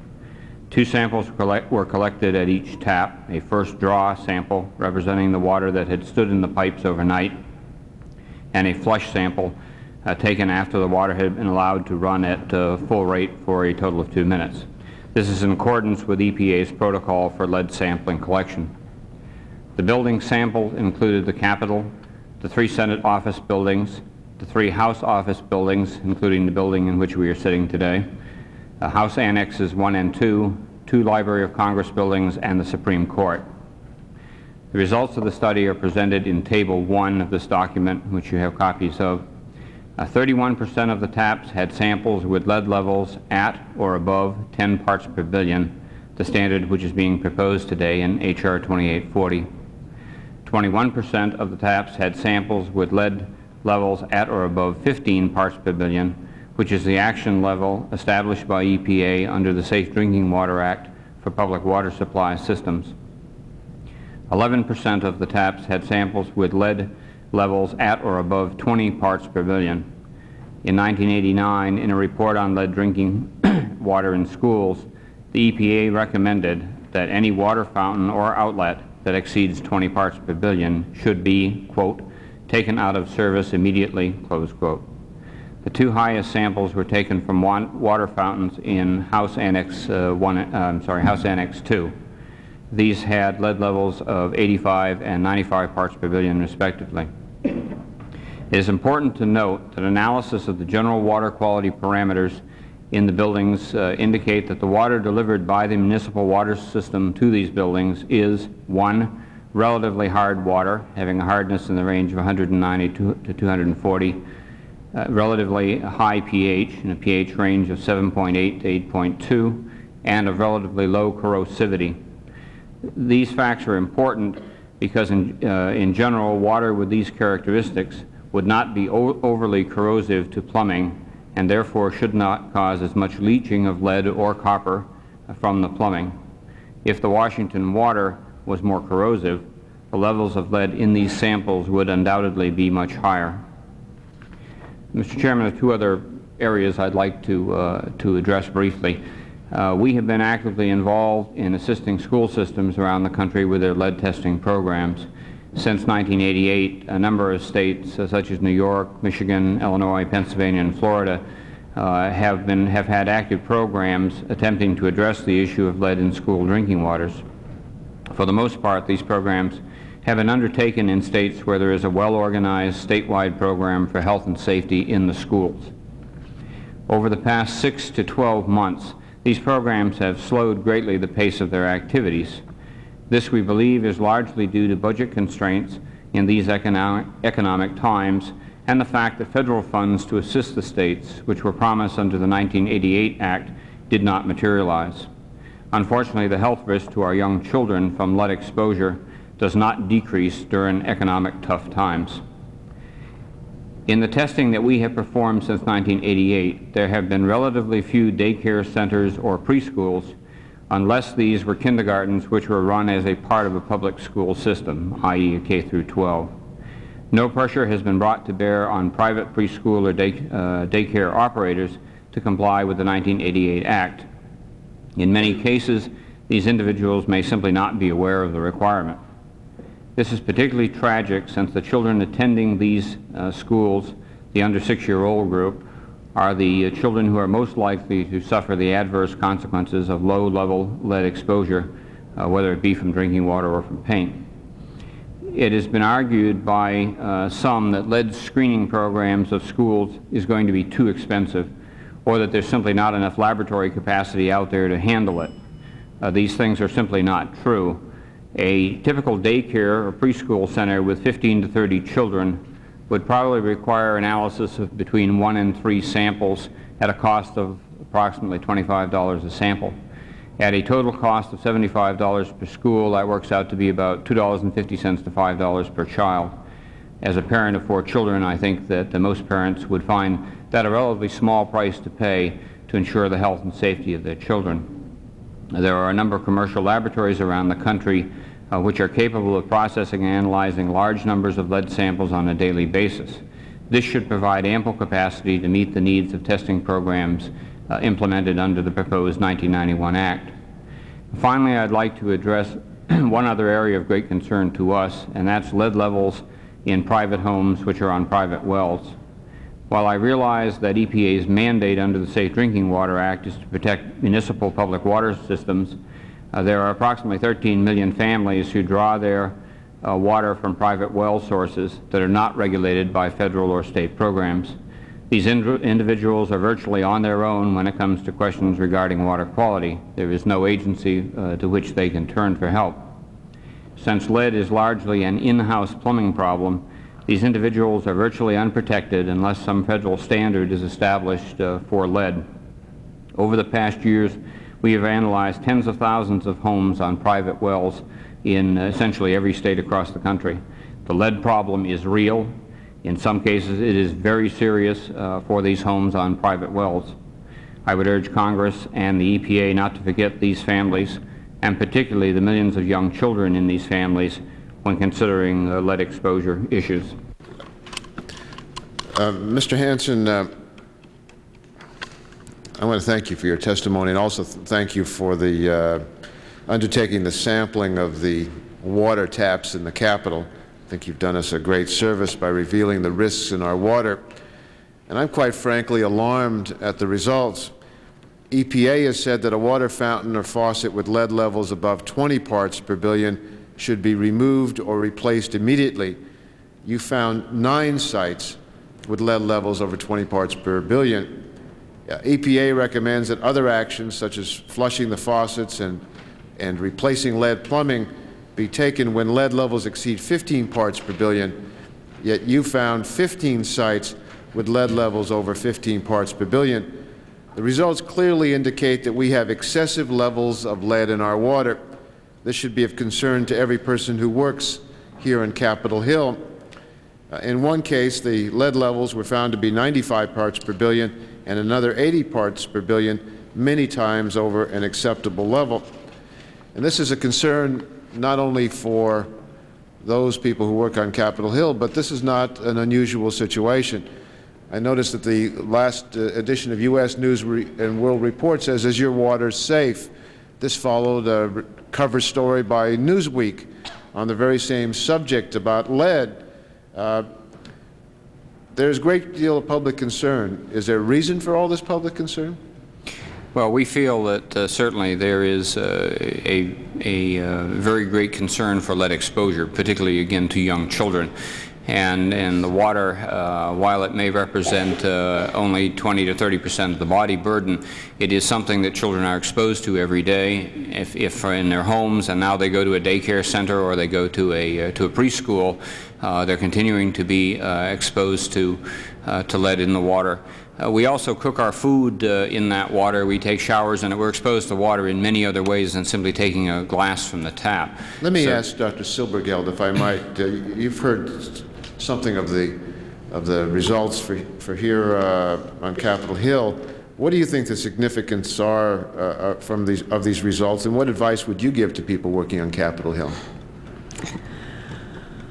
Well, I think they reflect the problems in the nation. And I'm very appreciative that you and this committee are not taking a selective view of only focusing on, for instance, the Vice President's house, but extending your concern to the rest of us. And on behalf of the rest of us, I'm grateful.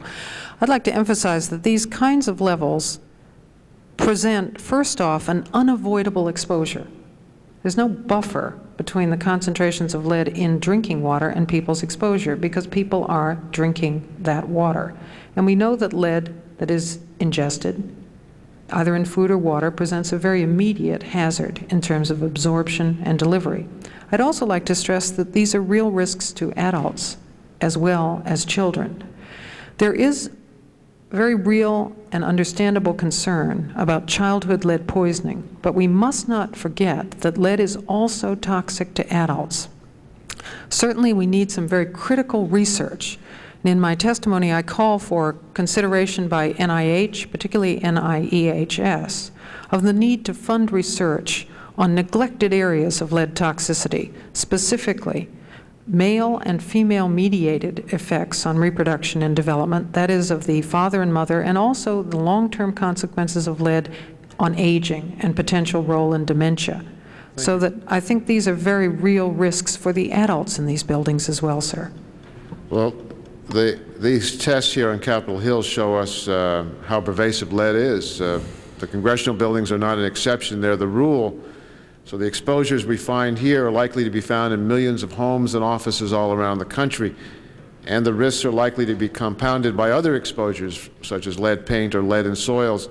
Dr. Needleman, can you address this overall magnitude of lead poisoning problem? How pervasive is this problem? How greatly should we be concerned? And how urgently should we act? Well, the Agency for Toxic Substances issued a historic document a couple of years ago which did some very good epidemiology on the prevalences of lead exposure in American children. And 17% of all American children had blood leads over 15 at that time. For white families with incomes well above the poverty level, it was 7%. So 1 out of 14 privileged white children had an elevated blood lead. You can't compare that to any other disease. I mean, we're very upset justifiably about measles, but that may be 1 in 10,000 children in America right now. For poor families, poor whites, it went from 7% to 25%. And for poor blacks, it was 55%. We're talking about 3 to 4 million American children are at risk for brain damage due to lead exposure. And you see this problem of drinking water, lead, as a real one that we need to address, as well as lead from these other exposures? Yes, I do. Thank you. Mr. Hastert? Thank you, Mr. Chairman. Dr. Hansen, I was certainly interested to read your assessment and listen to your testimony this morning about the quality of the water delivered to the Capitol, or to Capitol Hill, by the District of Columbia water utility. You said it's relatively hard water with a high pH, I believe you said, and yes, low corrosive ability. That's correct? Yes.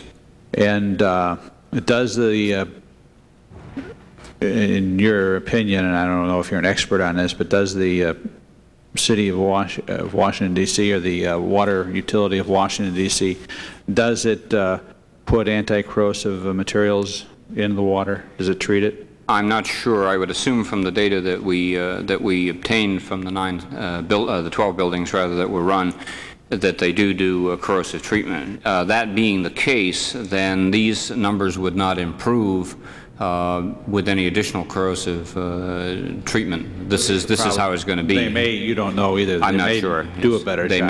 It may be possible to do it better. One of the problems with corrosivity corrective action is that you can overdo it as well. What you want to do is coat the inside of the pipe so that you're not corroding and not causing leaching, but you don't want too much to be accumulated in the pipe. You can get the other effect as well. Well, this kind of, there's an old term that I guess my old Pennsylvania Dutch grandmother uses, it wonders me. And this wonders me where the lead in our water is coming from. We checked with the District of Columbia, and they told us that there is no significant lead in the source water. Do you cooperate with that? Yes, the bulk of the lead in cities that we have looked at across the country comes from the plumbing, either the plumbing in the building, from old lead pipes that are in the distribution system in the streets, or in many cases it's not the main distribution pipe, but it's the one that connects it to the building. They also told us that there are no lead service lines servicing the Capitol Hill office building area. So this suggests that, at least to me, that the lead is coming from inside the buildings, either from lead solder in the plumbing, or from lead fittings, or brass faucets, lead-lined water coolers, or do you agree with that? Yes, brass faucets are another source. Yeah. Well, here's the most important question, I guess, for the morning.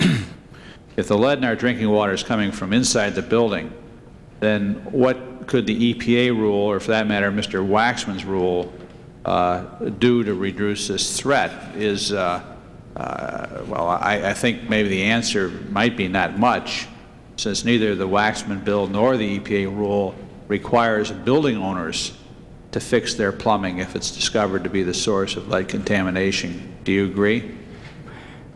If it's a building problem, then that's right. It is outside of the scope, I guess, of the EPA, yes. And probably most of the problems, and we really need to look at the meat of this thing, most of the problems that we have in this country, even as you mentioned, the 13 million people, such as my family, who is on a private well, the source of the lead is not the well or the source of the water leading into the house or to the meter. Is that correct? Yes, it would be in the plumbing of the house. Yes. On to the tap. And of course, except if Vice President's house or HUD housing or those types of things that are owned by landlords or by a federal government, that type of thing, most of that has to be done through education. People taking the time, testing their own water, and then rectifying the problem. Do you agree? Education is obviously a critical component of it. However, I think you will find our company's had 8 years of experience dealing with the homeowners out there. I think without some federal push, if you will, people will not get this information on their own, and they are simply unaware of the nature of the health threat to them currently. So, in conclusion, probably draw from the Chairman's survey of water quality on Capitol Hill is that maybe we need to spend a little more time thinking about ways to educate the public about these kinds of risks. And you know, we worry about the EPA's rules for regulating public water utilities. I brought out in our previous hearing that I think the public water utilities' responsibility from their well to the meter at the house or at the curb is important, and they needed it, but that's not where the problem is. The problem is from the meter to the tap, and we need a better way, just like lead inside homes and paint, the lead inside waters in pipe need to be addressed by those people who own that property. That's right. It doesn't reduce the health risks to our young children and certainly to the rest of our population, however. So we need to do a little different focus, I would guess. Okay. Gentlemen would yield to me. I could respond. I'd love to yield, but my time's up, and you can take it. Without objection, gentlemen will be given 2 additional minutes. I could respond, but maybe Dr. Silbergeld could respond to this contention that perhaps the problem is just that the consumer doesn't understand what to do, and that people should just recognize that most of the problem is in their home, and they should take that responsibility. Can you answer what this bill would do in that regard? I would like to. I think we are approaching a dangerous pattern of blaming victims and exempting government from any role. First and foremost, it's very important to set a clear standard and not to establish the mush that one has to wade through in EPA's regulations under the Safe Drinking Water Act. It is very critical to have a health-based standard, and this bill does that. Number two, we've never believed that notion that the responsibility of utilities ends at the street, sir. With all due respect, if you look at the major strides that have been done in this country in energy conservation, it has been an integrated approach accompanied by rules and regulations from the Consumer Product Safety Commission, among other agencies, encouraging and stipulating energy conservation for home appliances, coupled with amortization programs sponsored by the private sector, which has greatly enhanced energy conservation, for example, in Colorado and in the state of California. Silbergeld, in other words, before we get off too much on energy conservation. No, it's the same model that you've incorporated. It's the same model. If a water utility... Play my time. You granted me 2 minutes, didn't you? Which is almost your time, probably. But you know, I understand about energy conservation. I was one of the leaders in the state of Illinois on energy conservation. But we're saying when a problem exists and it's not the municipalities, they deliver a clean product that we need to test. I understand we need to test. I understand the need for standards, and we need to have the understanding of what the problem is. So you don't have to lecture me on that. I say that we need to put in the ability for people to understand what their risk is in their homes, and then the ability to solve that problem. But to have the debate going back and forth and saying that, you know, the municipality or the water service is responsible for the eternity in this thing, or the whole universe on this thing, I think there's a flaw there. I mean, people have to be responsible. If you allow me one more minute, I think people have to be responsible. I think that people who own properties have to be responsible, including the federal government. And that's the education of those people, and the demand, and the whole energy conservation thing that you wanted to get into. It's because people demand it. It must be done. And that's where we have to get to. And to say that we have to put the burden on a municipal water project or a company to take it from the meter to the tap, you're beyond their ability to do that. Jeff, if the gentleman would permit, the point I wanted to make, and perhaps I should have made it very clearly, what we have required in this bill is that the water system have responsibility for testing and sampling of homes to identify, so that homeowners will know whether their lead level is exceeded out of the pipe. That will give the homeowner the option to do some things. One corrective measure might well be what we're going to do in my office right now, and that's drink out of bottled water, not use the tap water. It may well mean that the homeowner will replace the pipes and take corrective action. But homeowners are not going to take corrective action unless they know what the problem is. And so we want that done. The water systems can also do some things in terms of corrosiveness of the water, which will prevent the lead from leaching into the water in the homes. No one is requiring the water systems to protect the homeowner all the way through if the problem is in the home. But what we want to do is get the information to the consumers so corrective action can be taken. Mr. Chairman, I don't disagree with that.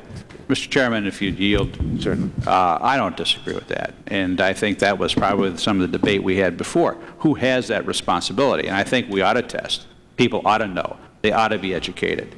And I think that is something that we do have an agreement on, and maybe we're arguing about something that we agree on. I guess I'm reacting to your statement that the bill does nothing because it doesn't require anything to be done in the home. And I think the bill does something when the consumers get the information which will allow them to take the action. I think you heard me say that. I think education is number one. And perhaps we do have a basis for working together on that. We always have a basis to work together. Certainly.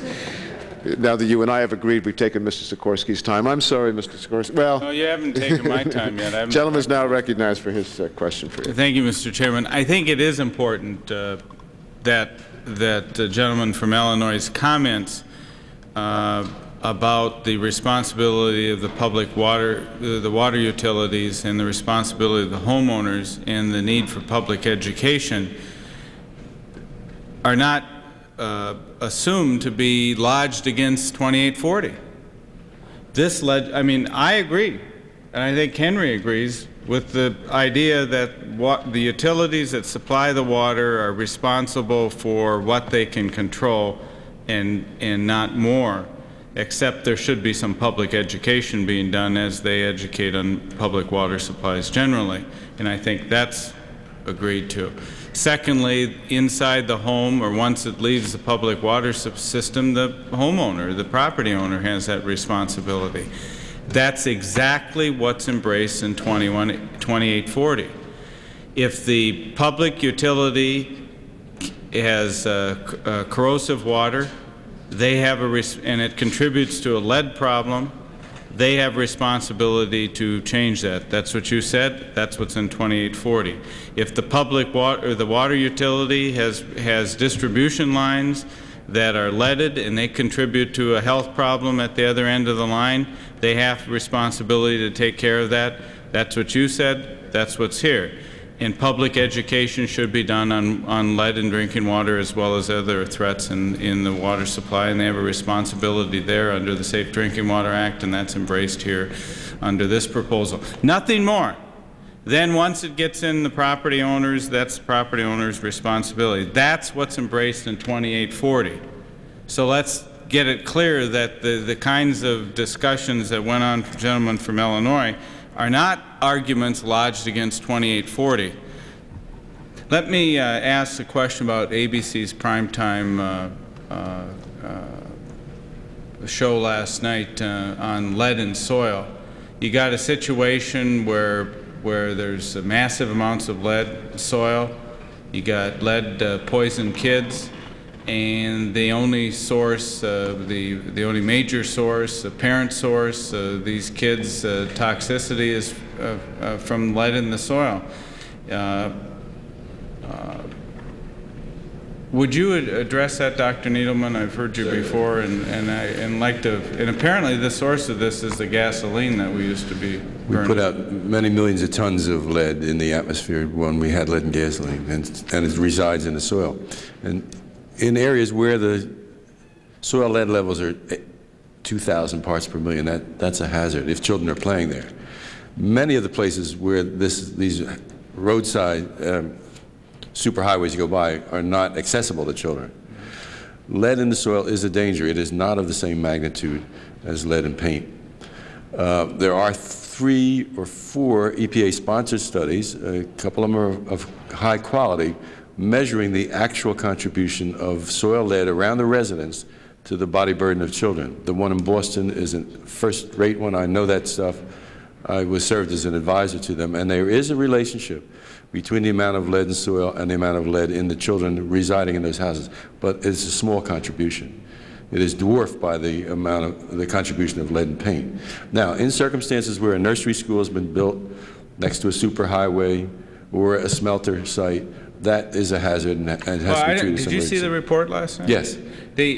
We're talking about front yards, backyards, not next to superhighways. Well, next to superhighways, as I hear you saying, next to superhighways, a few blocks away from superhighways, and not next to smelters, but with concentrations as if they were next to smelters. Yeah. I think lead in soil is a hazard. It is not of the same magnitude. Excuse me for repeating myself. Well, no, I understand that.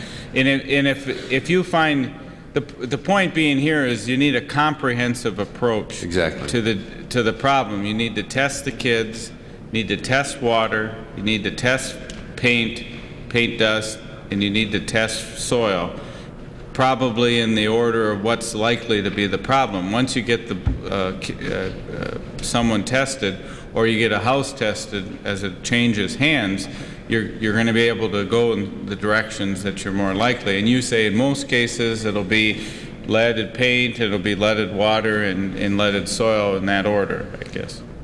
Dr. Silbergeld, any comments on this soil? Did you see the article, the piece last night? Much of the lead in soil also comes from paint, and it's very important not to try and necessarily separate them. As you've stated, and the chairman stated, the hazard is lead. It adds up from all sources and presents as a cumulative chronic problem to children and to adults. We need to avoid fragmenting the problem, and one of the benefits of this proposed legislation is that it takes an integrated approach. One would hope that EPA could have done that themselves, but apparently they need your inspiration and inspiration to work and to even conceptualize the problem in its appropriate dimension. More than inspiration.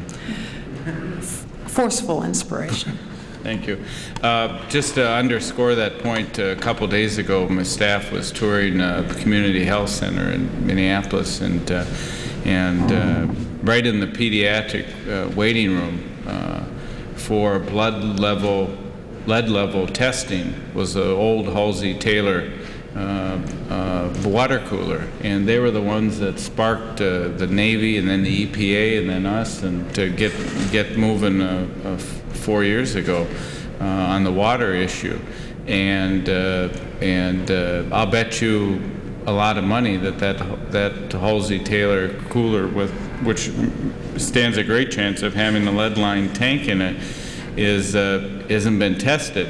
And it underscores the need, the pervasive, continuing poisoning. Even if you get a kid that's not been poisoned, lead level check, they might walk out and take a drink out of a lead line cooler water fountain and go play in a yard and chew some paint or get a couple granules on their fingers. Another point should be made. You're talking about 1 or 2 little granules, like granules of sugar, is enough to send blood lead levels real high. Right, Dr. Needleman? Yes. If a lead paint has 50%, and there are There are samples like that. That's 50,000 parts per million. No, excuse me, 500,000 parts per million. So it doesn't take a lot of that to poison a kid. Like we're talking little granules. Thank you, Mr. Chairman. And just one last question on that, just to follow up. How much water are we talking about that does harm? If somebody goes out and takes a little sip of the water fountain, is that a problem? No cause for panic, no, indeed. Okay. I mean, if you drink a quart a day of water that is 15 parts per million, you'll get 15 micrograms. That's not a dose you'd like to have, but one glass of water from this building will not poison you, and I've had 2 today. You've had 2 today. Mr. Chairman, on that? Yes. When you're talking about a baby in a home with infant formula mixed with leaded water, with apple juice, orange juice concentrate that's mixed with leaded water, with macaroni and cheese and vegetables and other things cooked in leaded water, you're talking about cooking up a concentration that gets you pretty close. I didn't want your comment to be embraced by parents to mean that they shouldn't take some action. Absolutely. Okay. Absolutely. The use of it in formula preparation, the use of hot water in formula preparation has caused frank brain damage in children. There are cases reported of that. Thank you very much. I want to thank the 3 of you for your testimony.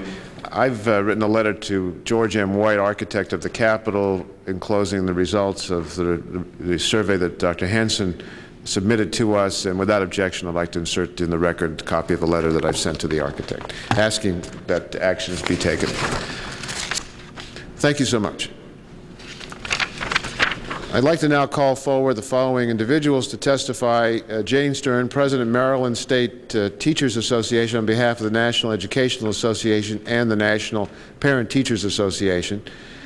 Edward J. Gorman III, Executive Director, United Brotherhood of Carpenters National Health and Safety Fund. Richard Jones, Senior Vice President, Management Services Incorporated on behalf of the National Apartment Association. And Dr. Rudolph E. Jackson, Professor of Pediatrics, Morehouse School of Medicine on behalf of the Alliance to End Childhood Lead Poisoning. I'm guilty of this, of course. You know, accused us of I'm going to slink away. I have a flight to catch if I get my adrenaline going around. Okay, good. Listen, I think we're going to get this thing. I just have to get ours back. Okay, good. Have a good weekend. Thanks. We want to welcome the 4 of you to our hearing this morning. Your prepared statements are going to be in the record in full. What we'd like to ask from each of you is to limit the oral presentation to no more than 5 minutes, and we'll have to be pretty strict about that, I'm sorry to say. Ms. Stern, we'll start with you. Thank you, Mr. Chairman and members of the subcommittee. Thank you, Mr. Chairman and members of the subcommittee. I'm Jane Stern, President of the Maryland State Teachers Association.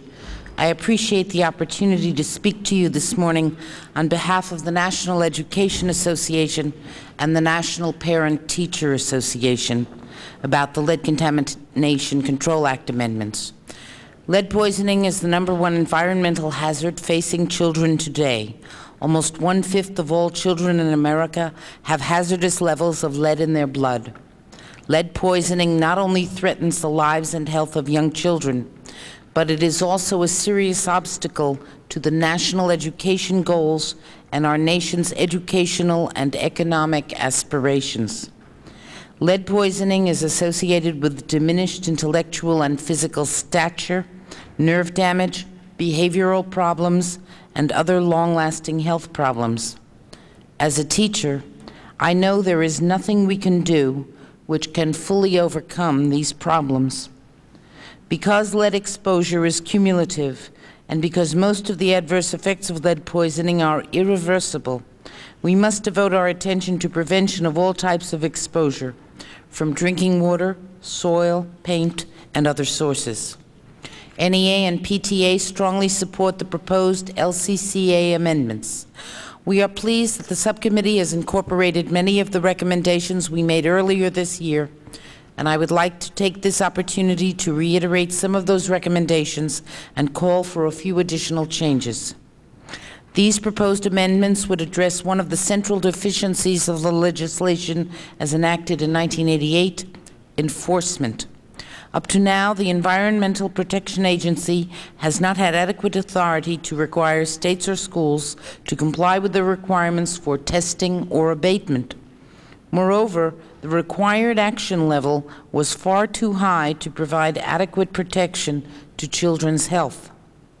We appreciate the subcommittee's willingness to include specific requirements that cover both lead in drinking water and lead-based paint hazards, and spell out timelines and procedures for testing and reporting to school employees, parents, and the general public.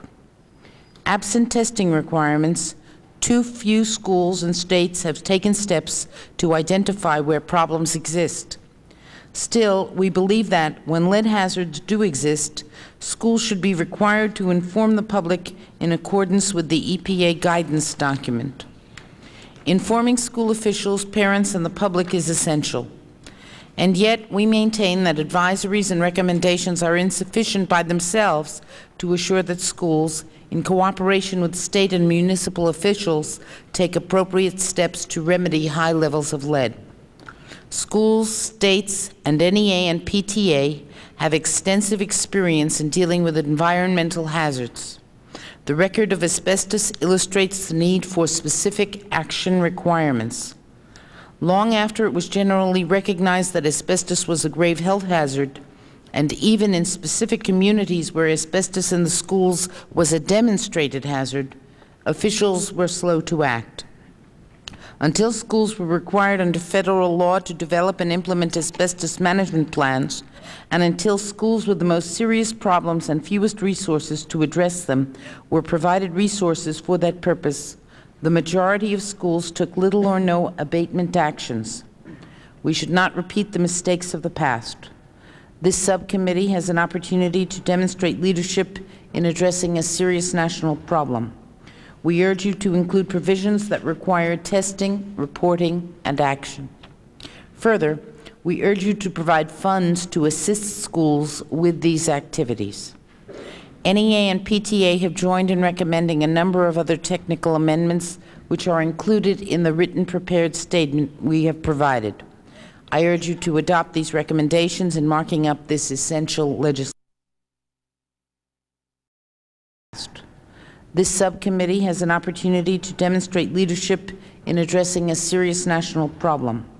We urge you to include provisions that require testing, reporting, and action.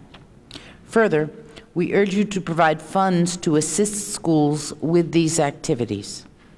NEA and PTA have joined in recommending a number of other technical amendments which are included in the written prepared statement we have provided. I urge you to adopt these recommendations in marking up this essential legislation. We appreciate your efforts on behalf of America's children, and both PTA and NEA pledge to assist in enacting strong legislation to eliminate the threat of lead in America's schools. Thank you. Thank you very much, Ms. Stern. Mr. Gorman.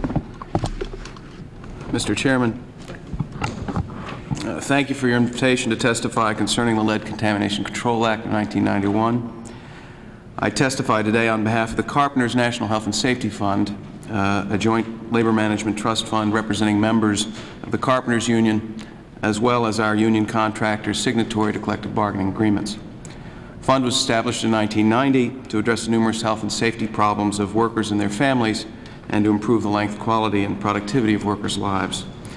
Mr. Chairman, we agree wholeheartedly with your observation that lead is the most pervasive and insidious environmental threat to America's children today. We also believe that it is nearly as great a threat to American workers, particularly those in the construction industry. The 600,000 members of the Carpenters face lead-based paint hazards both at home and at work, whether from on-the-job exposures which get carried home on our members' clothing or simply from living in and renovating homes built before 1980. With the introduction of H.R. 2840, this subcommittee is poised to solve an environmental and occupational health threat which has plagued mankind for over 2 millennia. We believe your bill goes to the heart of many of the problems associated with lead-based paint and the medical problems associated with exposure to it. We also believe that this bill can become the first truly comprehensive approach eliminating this deadly toxin. For these and other reasons I'll discuss, we commend you, Mr. Chairman, for the commitment you've shown to America's children and workers and for the alacrity with which you've moved to craft responsible legislation. The engine that will drive much of the work needed to eliminate leaded paint is the inspection requirement prominently featured in the proposed legislation. Time and time again, we've found that when the public and workers are permitted to know the hazards they face, they will react in responsible and prudent ways to eliminate them if given the wherewithal. As this subcommittee is well aware, the inspection mechanism guarantees the public and workers the right to know the extent and severity of preventable lead-related injuries to their health.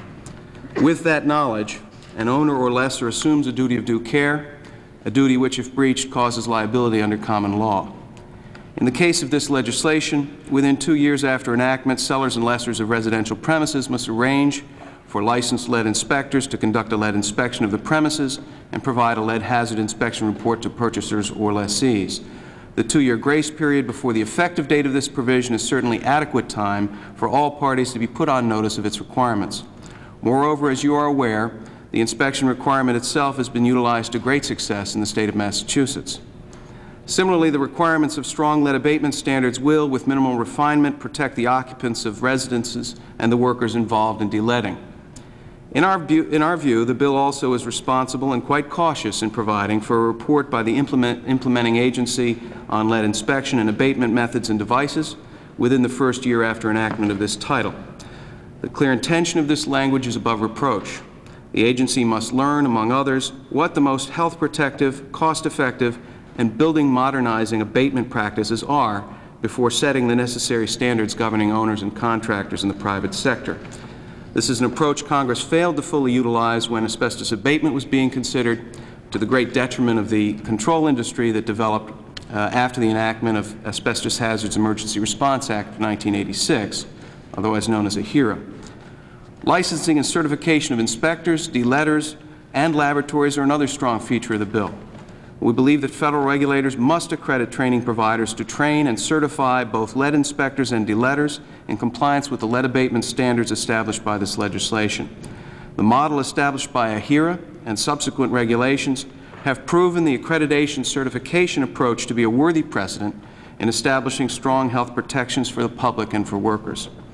In addition, the provisions establishing a strong education program upon enactment serve well the public's need to know and lays the necessary groundwork for later inspection and abatements where applicable.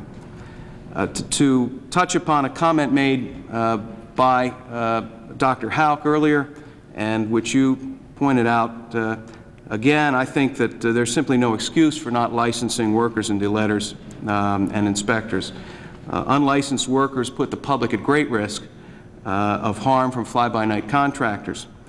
State-by-state development of these standards shirks the federal duty to protect the health of all Americans. Caveat emptor simply cannot be the rule that prevails here if innocent children are to be the victims. The administration says it will get done. I say it will get done voluntarily, and I can tell you of at least one example where it has not been done, and that is the exposure of construction workers to lead hazards. We have known for 20 years now that the only standard that applies to construction workers is well out of date, and that general industry has had a lower standard for some time. We need to move on these things. We need to move quickly, and we commend you and this subcommittee for the actions we hope you'll take. Thank you very much, Mr. Gorman. Mr. Jones.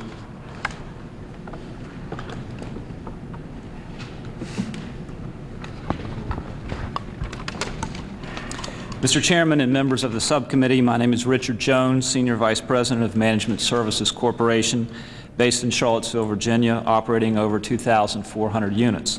Today I'm testifying on behalf of the National Apartment Association. Accompanying me is Theodore Adams, Esquire, of Christian Barton Epps, Brent, and Chapel, based in Richmond, Virginia. We appreciate the opportunity to appear before the subcommittee to discuss H.R. 2840 and the problems associated with lead-based paint on multifamily housing properties. NAA members have struggled to reduce exposures and yet not impact housing affordability. Renters already spend a disproportionate share of their income for housing. NAA believes that everyone has a right to a safe and healthy environment. However, the threat of lead exposures continues to be problematic for the management of safe, healthy, and affordable housing and water supply throughout the country. Even with all the years of research and legislation, NAA is concerned about the patchwork effect that these initiatives have taken. The problems of lead in the environment are ones that need to be solved by teamwork and coordination. Building owners and managers are facing exorbitant costs to abate LBP without assurance that intact paint is the major and sole contaminant. HUD and the Center for Disease Control have indicated that perhaps the majority of lead poisonings in children stem not from intact LBP, but from lead-contaminated dust, which is not necessarily from intact paint. HUD reports that, and I quote, "The multiplicity of sources of lead in the environment makes it difficult to measure the exact contribution of LBP to lead poisoning," end quote. Many states are taking the lead problem in children as a priority public health issue. At a federal level, NAA would like to see legislative and regulatory initiatives that comprehensively address a number of concerns which are listed in our written statement. However, we believe that the bill falls short of a comprehensive approach and does little to reduce the amount of lead in the environment. Our oral comments focus on the training and inspection standards and the disclosure provisions. NAA supports initiatives to improve the qualifications of LBP abatement workers. A major dilemma for building owners and managers is the availability of a qualified workforce. Poorly trained workers increase the danger to the public by improper work procedures. NAA does not support Section 2802 because it will not serve the purpose for a comprehensive federal policy. Instead, we believe it will lead to an overreaction of the marketplace, create unnecessary exposures, and decrease opportunities for affordable housing. The timetable contradicts the intent of the legislation. The bill requires establishment of accredited training programs for workers after a 2-year period, and yet the inspection standard is to be developed within a 1-year time frame. The standard will be carried out by an improperly trained workforce. The provisions for a lead inspection standard are very detailed, very costly, and very inflexible. We do not understand the necessity of having to wait for Health and Human Services to request a request for modification within an 18-month period. This is not an efficient process. The NAA supports voluntary disclosure of any known environmental hazard. However, based on each property's operation and local regulations, the owner or manager must make a decision about disclosure. Too often, disclosure causes widespread fear and litigation problems. The presence of educated consumers, increasing environmental due diligence, legislative and regulatory activity of states, and desired renovations serve to address the lead issue in a far more orderly way. We seek clarification when the bill requires a lead hazard inspection. Does the bill intend to refer to the leasing of an entire building, or must an inspection be done each time a unit is rented? In 1991, the national average resident turnover rate was 64.2%. Each apartment vacated generally has to comply with state or local requirements for cleaning and repainting before the next occupant. Direct exposure to LBP is reduced by the new intact paint covering. We also do not believe that HHS has the administrative experience to effectively design a disclosure statement to serve the real estate community. The EPA is far better qualified to address the disclosure statement. To require such detailed inspection standards and detailed disclosure statements for every sale or leasing activity would cause numerous unsafe LBP removals. Without a qualified trained workforce, without adequate proof that intact LBP is the major source of childhood poisoning, without research detailing the source and toxicity of LBP dust, without consideration of other lead sources impacting children's health, the bill would create a tremendous economic burden upon the housing community, and it would still not address lead contamination from other sources.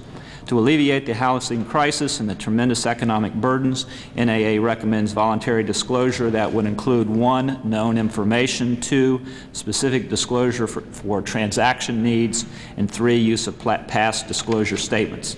The importance of public education programs cannot be stressed enough. However, we believe that HHS should not be solely responsible for this effort. The main thrust of preventative care should be handled by other agencies with more housing experience. NAA members are not adverse to addressing environmental hazards. A major concern with addressing environmental hazards is the lack of agreement as to what is a true threat to the public and where the true source originates. There is consensus that LBP is not the major culprit of lead poisoning. Further research needs to be done on the associations of dust, soil, and paint. We ask the subcommittee consider the subcommittee to consider the affordable housing crisis and weigh the economic consequences just as importantly as the questions of health. Thank you. Thank you very much, Mr. Jones. Dr. Jackson? There's a button on the base of the microphone. Just push that button up. I should say now, good afternoon, Mr. Chairman and other members of the subcommittee. I am Dr. Rudolph Jackson, and by the way, that's spelled R-U-D-O-L-P-H. And I'm accompanied by Mr. Don Ryan, who is the Executive Director of the Alliance to End Childhood Lead Poisoning. I'm Professor of Pediatrics at the Morehouse School of Medicine in Atlanta. And just for a second, and only a second, the Morehouse School of Medicine is one of the most recently established medical schools in this country, and it has a primary mission of training physicians to care for underserved, whether they be in the urban, in-town, suburban, rural, or wherever in any locale they may be found. I've served on several faculties over the past several years. One of those was the Howard University School of Medicine here in Washington, where I served while there on the District of Columbia's lead committee, and this was in the late 1970s. I've also served as chairman of the Department of Pediatrics at the Meharry Medical College in Nashville, and most recently and presently at the Morehouse School of Medicine, where for a period of time I served as the acting chairman, some 6 years, unbelievably. And I'm now, as a part of my duties, serving as a consultant to the Georgia State Task Force on Lead Poisoning in Children. So you can see I personally have a tremendous interest in the childhood lead poisoning problem in many ways, as well as obviously including a member of the board of directors of the Alliance to End Childhood Lead Poisoning. It's my pleasure to appear before your committee today on behalf of our organization, which is a new national nonprofit public interest organization on which I serve as I've indicated, a member of the board of directors. I am extraordinarily happy to express and to give to you the Alliance's unqualified and most enthusiastic endorsement of the Lead Contamination Control Act of 1991. I believe this piece of legislation marks a critical turning point in the battle against childhood lead poisoning.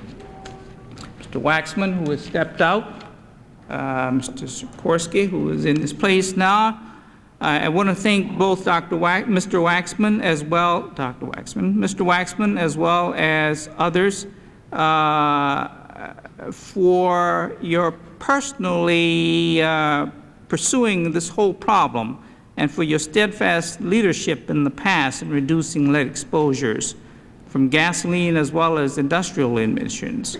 And you deserve a special praise for your leadership, your tenacity, and I must say certainly your endurance in the still continuing struggle to establish protective standards for lead in drinking water. Environmental health experts tell us that we know more about lead than any other environmental toxin. Over 3 million children, as has been said several times, are being adversely affected by lead today, according to both the EPA and HHS. And as such, low-level lead poisoning amounts to an epidemic. And according to CDC and EPA, and I quote, the lead problem is the #1 environmental health hazard to American children today. H.R. 2840 is a landmark piece of legislation, significant in many aspects and respects. First and foremost is the fact that this bill tackles head-on, I believe, the hazards of lead paint poisoning in millions of American homes. There is consensus amongst HHS, EPA, and HUD that lead paint and dust account for the most intensive exposures and are the overwhelming causes of lead poisoning in children. Now, according to the Department of HUD, over half of the U.S. housing stock, contains some lead-based paint. Some 3.8 million homes are further deemed by HUD to be priority hazards, posing immediate dangers to the young children now living in them. The Alliance commends your bill's requirement for widespread inspection of housing to identify lead-based paint hazards. In the past 5 years, the Congress has made what I would like to say the right to know as a fundamental premise of environmental health. The right to know. This principle is just as relevant to lead paint hazards endangering children in their indoor environments as it is to industrial air emissions. Department of Housing and Urban Development has been widely criticized, and with good cause, I believe, for it lacks has lacked action on lead-based paint. But I want to remind this committee that HUD is not a regulatory agency. HUD is a program agency, a subsidy provider with absolutely no reach over the vast majority of the U.S. housing stock. EPA is the federal agency, in my mind, with primary responsibilities for seeing that the public is protected from environmental health hazards. Yet to this very day, and I softened my statement here till I found that the EPA people were not here this morning, we have concerns as to EPA's claims that its role is only that of technical assistance. Yes. He may have stepped out to do an interview, but I'm forcing the 5-minute rule. Your entire statement will be made part of the record. Thank you. And if we can go, and I want to thank you and all members of the panel for your assistance in your testimony. Do you want to make a Mr. Chairman, in order to me to summarize? Good. Give a summary statement. Sure, I'm easy. Go ahead. Okay. Thank you very much. I think that the CDC is going to come out with a statement that every child, or that there should be universal screening. And that means that every child should be screened. Not a poor child, not a black child, but all children. Not an inner city child. All children should be screened. And that there should be funds to do this, and I believe that the CDC has been working on this. But this is going to give us a great deal more information, which will allow us to get at where the sources are and put our emphasis where it ought to be. I think that perhaps in closing, I would say this. The Alliance wishes to commend this committee and to each one of you for your leadership in the long battle to end childhood lead poisoning. And I would say, finally, we wholeheartedly support H.R.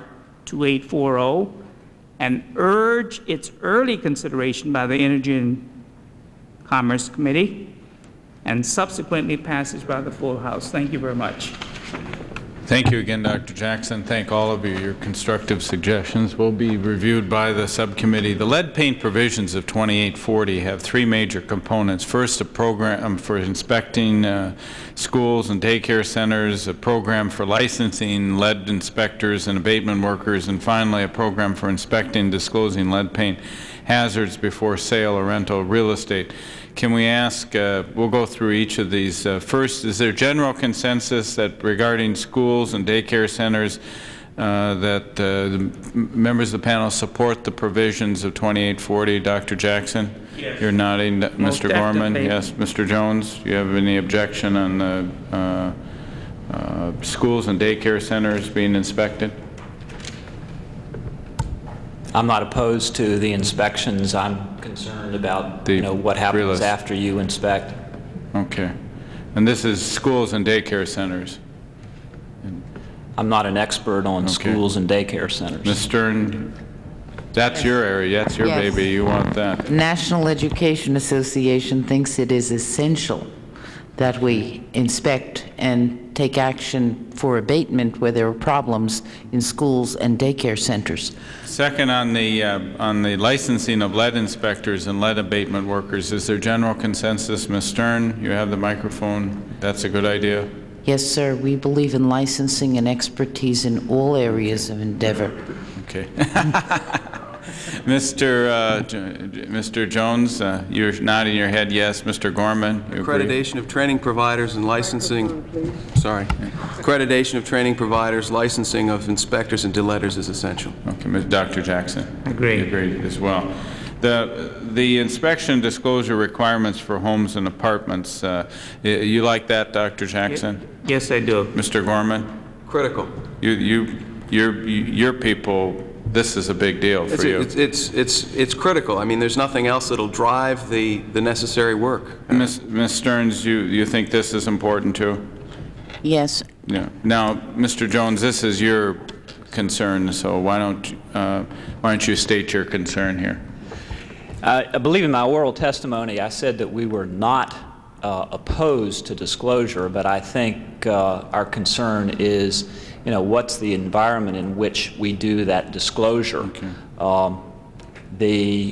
I'm not opposed to telling the people that live in my apartments what sort of environment they live in, but I'm not sure that this bill explains to me or the people in my industry exactly what will happen after we do that. Let's see if we can work that stuff out before we leave, and try to work that out and go on the next panel and work on the bill. The National Realtors Association has indicated that they support disclosure of known lead paint hazards. You support this, do you not?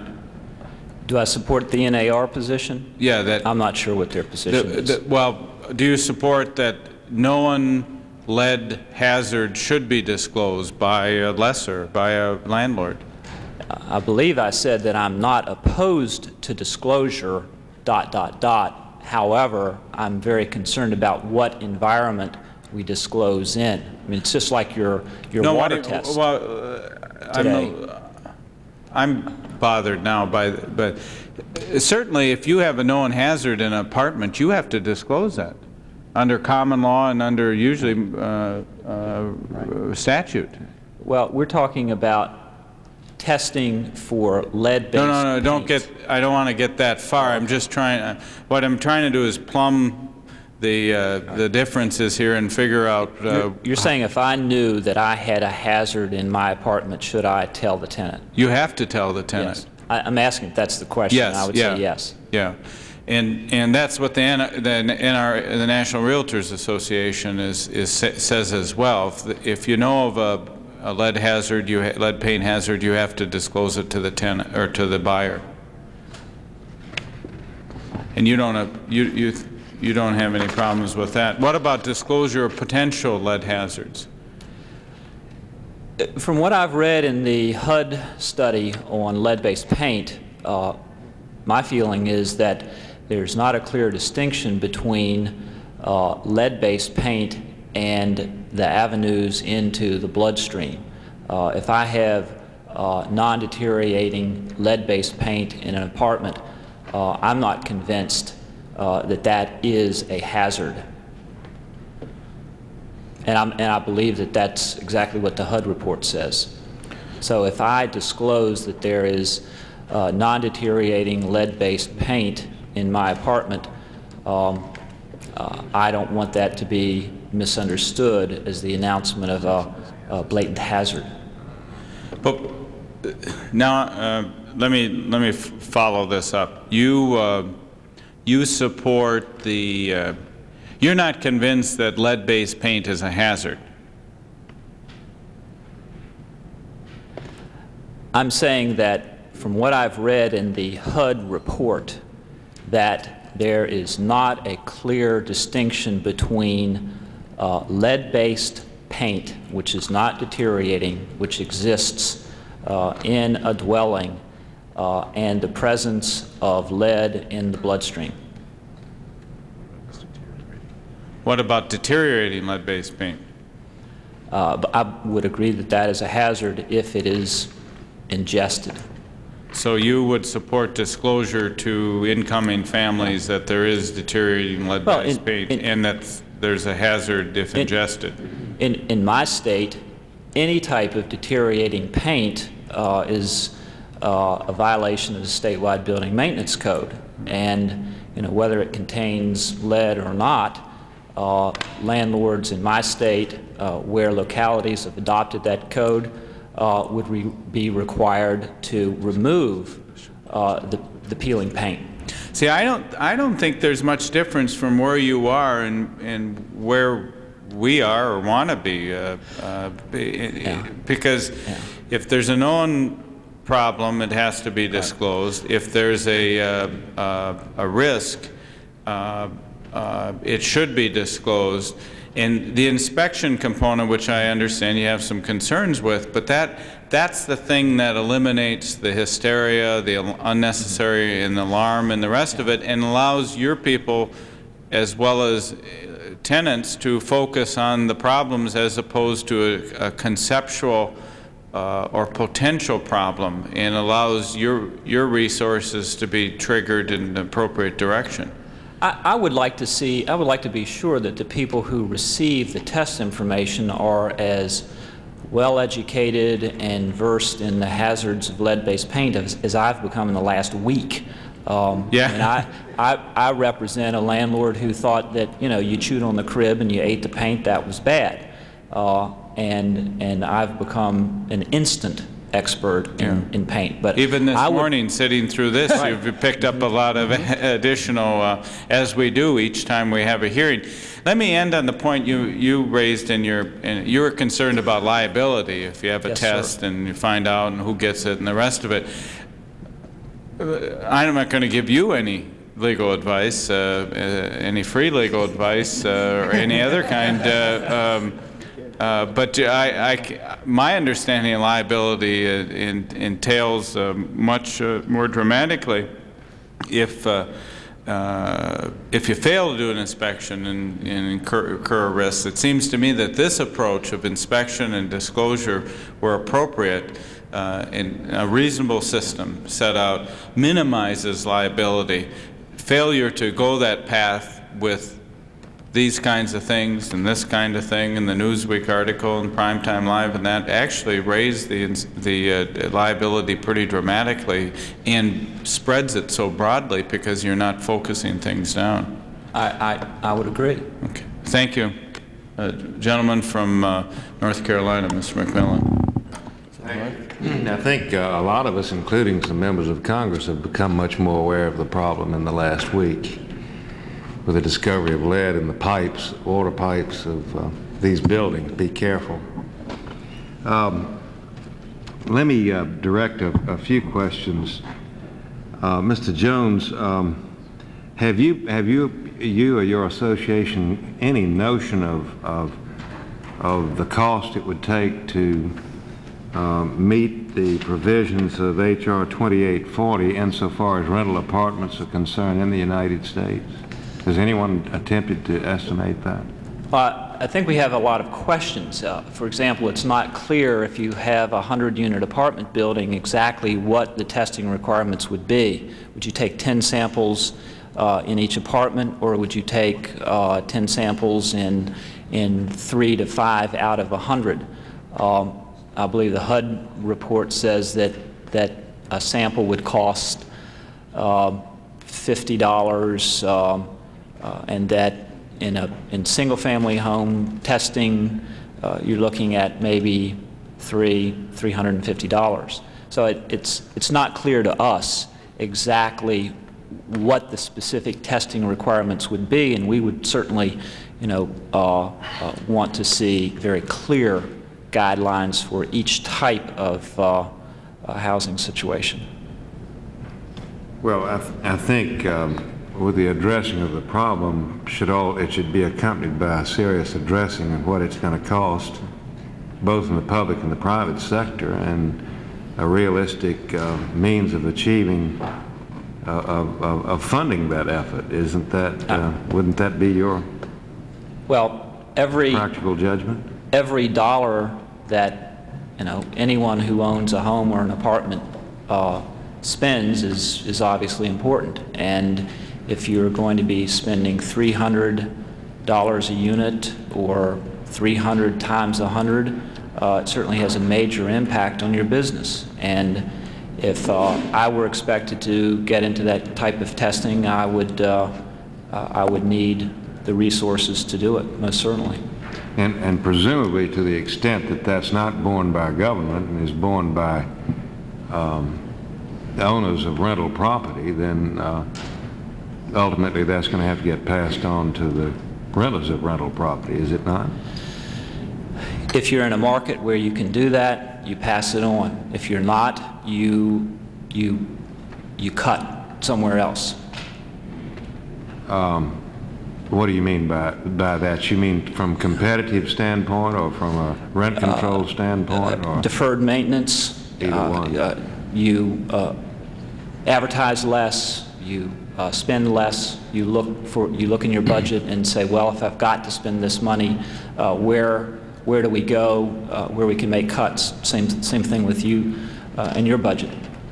You make do with what you've got. Not very well.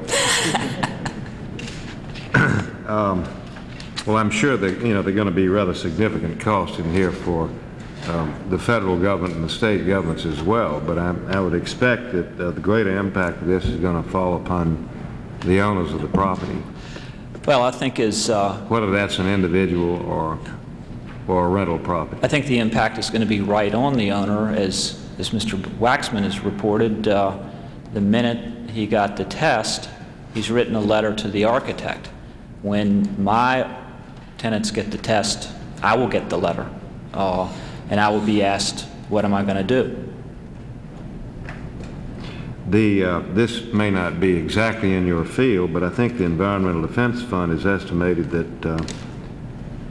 that perhaps as many as 3.8 million homes might be classified as priority hazards, and has estimated that as much as $240 billion would be required to rid them of lead. Do you have any opinion about that or perspective on that? Just that it seems to be a staggering number of units. That would surprise you, that there'd be that many units? I really don't have an opinion on that. I don't have a very precise estimate as to what they use to back up that estimate in terms of what the nature of the hazard was, but that's at least one estimate, and if anyone else has any other estimates, I think it's important that we try to understand them. In your judgment, do you think that whatever inspection and abatement program is undertaken, that they should be addressed in some manner by state and federal tax laws in terms of funding the abatement of the problem? Well, I'd certainly like to see that somebody help fund it. I know in my operations it would put a severe limitation on our ability to continue to provide or struggle to provide affordable housing. Our industry is under severe pressure now, and I think that's resulted in an enormous impact on the S&L industry, the banking industry. We really can't absorb many more hits. So I would certainly need help from states or the federal government. Well, the essential philosophy followed in the Clean Air Act and in other pieces of environmental legislation is to basically set the standards, and in effect the cost of the solution gets built into the cost of the product or service that's being provided. Well, that's what's happened with asbestos. The standard is there, the known hazard is there, and the cost is borne by the owners. Are there some things in terms of the way that we approach the asbestos problem that would be instructive in the way that we approach this? I don't mean the nature of the problem, but how we deal with it. The issue of not creating a bigger problem in some respects, which we may have done, and then the whole issue of liability that I think needs to be a part of both. Do you have a perspective on that? Have you had to deal with the asbestos problem? Yes, sir. Most definitely. Are there some things that we could have done in that approach that may be instructive here? Well, I think right now that the Health Effects Institute is just in the process of coming out with some new information about the effects of the low-level exposure to asbestos, and that it appears that we may have greatly overreacted to those low-level exposure effects. I think right now you can't undo what we did with asbestos. If I tell a tenant that I've got asbestos in the building, it happened to a friend of mine last year. A leaky pipe was discovered. Maintenance man went in, fixed it by removing the wrap around the pipe, and he paid $6,000 to buy all of the belongings, all the sheets, all the bedding, TV set, everything, and move the tenant. That was 1 hour of exposure to some friable asbestos, and I think that's, strictly because we've turned asbestos into an enormous litigation nightmare, and that's what I like to avoid with the lead-based paint. Did you want to respond to that, Mr. I did, Congressman McMillan. Two things that I'd like to say about it. This bill does some of the things that the AHERA legislation did not do. You have taken into account some of the failings in that earlier legislation by allowing or requiring the secretary or whatever administrator becomes the administrator for these provisions to come up with a report on abatement practices, on the necessary equipment, and so on, to be made to Congress within a year after enactment of the legislation. I think that's a very responsible way to go about it, and it was not present in the AHERA legislation. I'd also like to respond to some earlier suggestions that this industry is not capable of responding to the needs that lead inspections and lead abatement will bring. In fact, those same dire prognoses, I think, were made with asbestos, and they were found not to have been borne out over time. And moreover, the industry and the infrastructure that already exists on asbestos is certainly ready, willing, and able to come to grips with the lead problem. Thank you, Mr. McMillan. Dr. Jackson, you're the medical expert on this panel. I think that asbestos legislation was important legislation, but can you give us some comparison of the asbestos problem to the lead problem in terms of public health? Yes. And as a matter of fact, Mr. Waxman, will very quickly say that time goes a little bit slower in Atlanta than it does here in Washington. And my 5 minutes went very rapidly. And there's some things that I didn't say, and it goes along with what has been said about the asbestos problem and the lead problem and trying to relate the two. Would like to say that in the lead problem, we see most of our problems, particularly neurotoxic problems, or central nervous system problems, or brain problems, or problems or functions as a result of damage occurring in that period of time while the brain is developing most rapidly. And that's in the first 4 to 6 years of life. And whatever we do, I think that we need to be certain that, and this may get away a little bit from the asbestos because it causes a different kind of problem, but we need to, as a first priority, get into those daycare centers, get into those schools, because that's where we are going to have our neurotoxic problems, and it is quite different from the asbestos problem, which might affect any or different ages. In terms of the magnitude of the problem, do you have any sense of the I can't give you the magnitude of the problem because I don't know the asbestos problem to the degree as in the case of the lead problem. Mr. Gorman? I can respond with respect to the impact of asbestos on our members and to some extent to lead. I think in terms of the adult population, asbestos was a bigger issue, is a bigger issue. We know that 10,000 construction workers a year are dying from their previous exposures to asbestos. But we know that with respect to our members' families, that lead is probably a bigger problem. And for that reason, I'm not sure what gain there is in saying which is the bigger, but I think they're both absolutely huge. Yeah. The dollar figures that Mr. McMillan cited and attributed to the Environmental Defense Fund was greeted by nods of the head in the negative by the people here from the Environmental Defense Fund.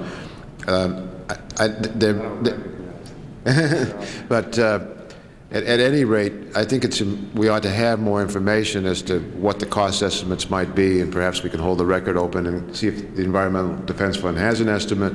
I think HUD has an estimate that maybe is the one you cited. But if we talk about costs for what we're requiring to be done to deal with lead, we could also talk about the costs to our society for the children that are going to be brain damaged because of lead exposure. And I think that the cost-benefit analysis of that expenditure of money to deal with lead problem is going to clearly show that we come out way ahead in terms of society's interests. In raising it was not to suggest that we shy away from dealing with the problem, but was to have a realistic estimate of what it would take to solve the problem. No, I certainly understand. And I think we have to look at those costs. The Centers for Disease Control, I'm informed, has estimated about $50 billion to clean up and about $100 billion in benefits if we could just put numbers on what it would mean for a child who's brain poisoned because of lead exposure. But these are important considerations. Ms. Stern? Yes, we have a number here from Dr. John Rosen, chairman of the advisory committee, who's working on the CDC and EPA cost-benefit analyses. And we have an estimated that says an annualized benefit of at least $4.2 billion in terms of the medical and societal savings from abating these hazards to children. I am struck, for example, by the similarity in the numbers that we hear here, that in an inner city area, for example, that 55% of the students may in fact be adversely, strongly affected by lead. And then I know that in our inner city in Maryland, in Baltimore, 48% of the 9th graders do not make it through 12th grade to graduate.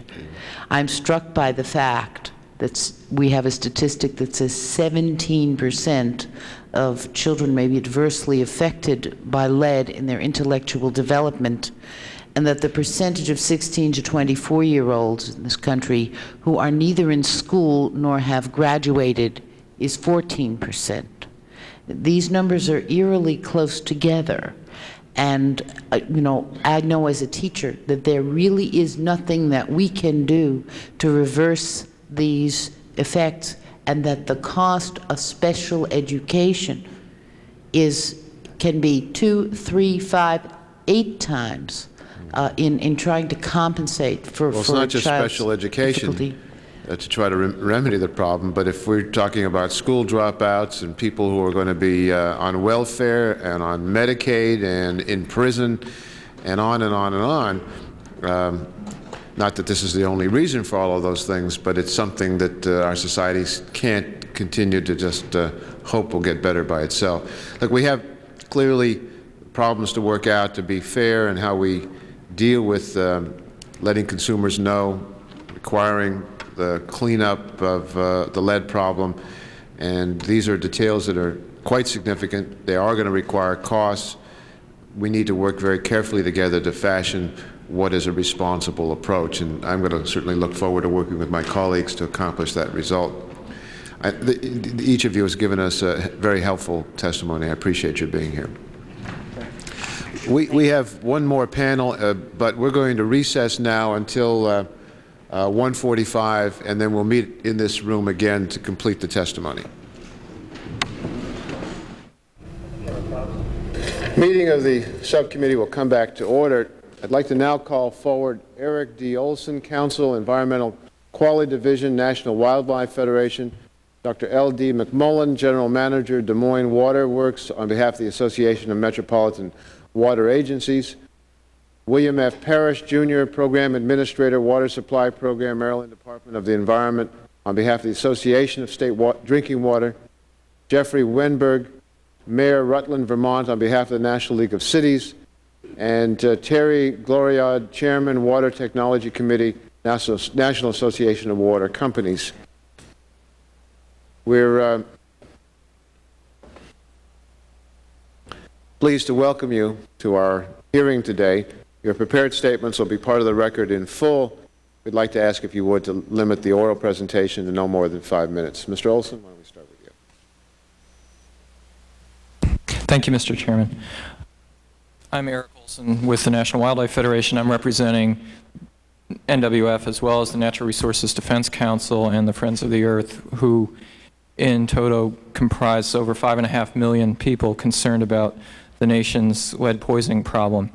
We support H.R. 2840. It goes beyond the empty strategies that we've seen floating around without any results. We support screening provisions and indeed believe that universal screening is ultimately going to be necessary. But most importantly, we support a renewed war on lead poisoning to end the national disgrace that has befallen the United States. The bill would attack lead paint and dust as well as lead in drinking water. We also support the bill that you, Congressman Waxman, and Mr. Cardin and others have proposed, H.R. 2922, which would create a lead trust fund to deal with lead abatement indoors. We'll focus our primary attention on lead in drinking water, and I wanted to call to the committee's attention a recent report that came out of EPA that has not received much publicity. It came out after the hearing of last April that you held. Among other findings in this report, which is the final regulatory impact analysis for the lead rules, are some of the following staggering statistics. For example, over 23 million children in the United States, according to this document, have decreased IQ from drinking water. 23 million children with decreased IQ from drinking water. Most of these kids have decreases of less than 1 point, according to this report. However, a full 17,000 or more lost a full IQ point or more, and indeed hundreds, if not thousands, lost over 5 IQ points as a result of drinking water contamination. In addition, EPA estimated that over 685,000 cases of hypertension occur in men without considering women's impacts.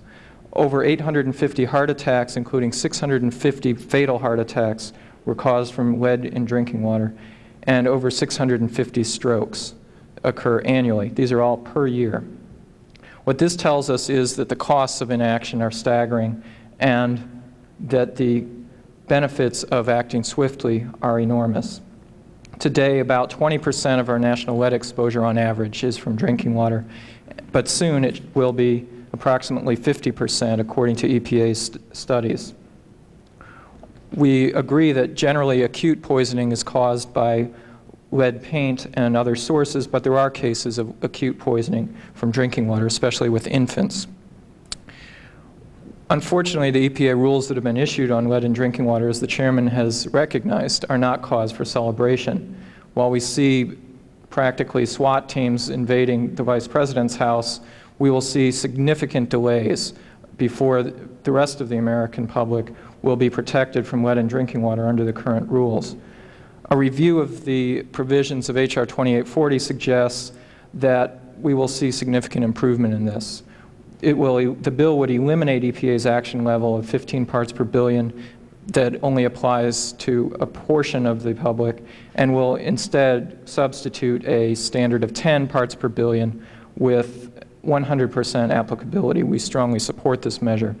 We also support, however, a slight change in the bill that would establish a 10 part per billion standard at the tap for which there was no defense except for that a corrosion control plan was in place and complied with, and a lead service line program was in place and complied with, that standard would be immediately enforceable within 2 to 3 years, which would have the effect of encouraging both states and the utilities to move quickly in putting corrosion control and lead service line programs into place.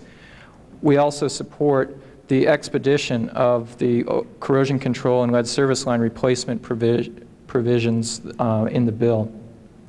In addition, we would urge the committee to consider adding a provision here which would encourage water systems to voluntarily pay for lead plumbing removal in people's houses and then to bill people on their water bill. This was discussed briefly this morning, but we feel that putting something in the bill that would encourage it, not necessarily require it, but encourage it, would take a step towards helping homeowners that want to do something about lead in their homes to remove it and affordably pay for it on their water bill.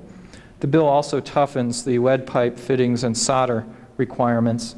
We support toughening these, but we believe that there should be essentially a presumption that there will be no lead in any fittings or solder until it's proven that the lead is necessary and that it will not cause a violation. In conclusion, we commend Mr. Sikorsky, you and Chairman Waxman on your leadership on this issue and on attempting to end the national disgrace of lead poisoning. Thank you, Mr. Olson. Dr. McMullen, General Manager, Des Moines Water Works, on behalf of the Association of Metropolitan Water Agencies. Welcome, and you have 5 minutes to do with what you want. Thank you very much. Good afternoon. I am L.D. McMullen. I'm General Manager of the Des Moines Water Works in Des Moines, Iowa. I'm also Chairman of the Legislative Committee of the Association of Metropolitan Water Agencies, or shortcut is AMWA, and which is made up of basically publicly owned water utilities around the nation. I'm here to speak basically on behalf of that association. I'm pleased this afternoon to be able to share with you 5 views that the association has on the Lead Contamination Control Bill, H.R. 2840. But first, I'm pleased that H.R. 2840 recognizes the problems of placing a maximum contaminant level at the customer's tap for lead and instead uses a tap water lead limit. We also support within the bill the control of lead in source water, the diagnostic first draw testing, a treatment technique for corrosion control, and a public education program. The first view that I'd like to share this afternoon deals with the tap water lead limit. The bill requires action if any sample under worst case situation exceeds the tap water lead limit. This one sample trigger does not take into account allowances for sampling error, use of illegal solder, leaching of brass faucets and fixtures, improper grounding of electrical or telephone circuits, which can, by themselves, cause lead levels in excess of 10 parts per billion. It would seem to be in the best interest of the public to use resources for the protection of public health to determine the cause and correct that than to jump to a conclusion with one trigger sample. The second point deals with the time frames allowed in the bill that are extremely tight for large water systems. 6 months for sampling, 12 months for corrosion control studies, 16 months for states to determine optimum corrosion control, and 14 months for utilities to install and operate optimum corrosion control. If EPA or the states are slow in response, the utility is held responsible. We would rather see a daisy chain approach with each accountable for their own parts contained in the bill. The third point has to do with the lead service line replacement. The time schedule allowed for replacement also needs to be given severe consideration. AMWA has consistently recommended that states, in conjunction with local water supplies, designate an enforceable schedule for each system based on size of the system, number of lead services, location of the lines, complexity of replacement, magnitude of lead level exceedance measurements, all reviewed and approved by EPA. We appreciate within the bill, though, the recognition of the problem of large systems by granting them additional time for replacement. 4, control versus ownership. The water supply community has always defined the term control to mean ownership. This bill defines control differently and places significant additional financial and legal responsibilities on the water supplies. And finally, the 5th issue, dealing with the Safe Drinking Water Act reauthorization items. The bill requires all existing rules using PQL to set MCLs. The significance of this provision cannot be overstated. Its ramifications are far-reaching and deserve careful consideration during reauthorization of the Safe Drinking Water Act. We also feel the issues of classes of public water systems, action levels, citizen suits are more appropriate with reauthorization of the Safe Drinking Water Act than the Lead Contamination Control Bill. I would like to thank the subcommittee for working with us on this very important issue and welcome the opportunity to continue to work with the subcommittee on this and other Safe Drinking Water Act issues. This concludes my remarks. I'll be happy to answer any questions. Thank you very much, Mr. McMullen. Mr. Parrish. Good afternoon. My name is William Parrish. I'm the administrator of the Drinking Water Program for the State of Maryland Department of Environment. And I'm here representing the Association of State Drinking Water Administrators, ASDWA, which is a professional association which represents the interests of state drinking water programs, whose primary mission is the protection of public health through effective management of state drinking water supply programs and implementation of the Safe Drinking Water Act. 56 states and territories are members or participants in ASDWA and its activities. And these administrators are supportive of the need to reduce lead exposure through paint, dust, food, and drinking water, particularly for susceptible populations such as small children. They are supportive of requirements that suppliers of water to communities, schools, daycare centers, and businesses provide to the best of their ability water that is non-corrosive to distribution and plumbing materials, and that portions of the distribution system under their control do not create hazards with respect to lead in water. While the intent of the Lead Contamination Control Act of 1988 was to address some of these concerns, the lack of funding for state program implementation of the Act and for school testing and remediation have significantly hampered the efforts of states and schools to comply with the provisions. Nevertheless, many states and schools should be commended for the work that they have completed. While some states may be able to implement the suggested provisions in the 88 Act with adequate funding, there is serious concern about the state's abilities to implement H.R. 2840, which expands the Act to include national primary drinking water regulations for lead. In fact, if passed as drafted, this Act will spell the end of state primacy under the Safe Drinking Water Act. It would also fail to address the contribution of individual home and building plumbing systems to the problem of lead in drinking water. The state concerns are basically with the burden of implementation and resource constraints on their programs. States are particularly concerned that the Act extends the coverage from approximately 80,000 community and non-transient systems to over 200,000 public water systems. There is no evidence presented to date to suggest that short-term exposure to lead levels found in drinking water from transient non-community systems presents a significant health risks that would warrant states and water systems expending such enormous amounts for testing and remediation by extending the regulation to cover the additional 120,000 systems. One state estimates costs for monitoring alone of its 6,500 transient systems will be $20 million. The Act also drastically shortens the compliance period to require all systems to begin implementing tap sampling within 6 months of enactment, and eliminates the state's ability to manage the significant workload generated under this Act based on the availability of state resources to conduct the work. The requirement will also stipulate that state and EPA agencies cannot regulate any class of public water supplies in a manner that may be less protective of public health than is required for all other systems. This will dramatically alter the manner in which EPA promulgates regulations by requiring all systems to comply with the same requirements, regardless of size and degree of health risk posed by the use of water by the public.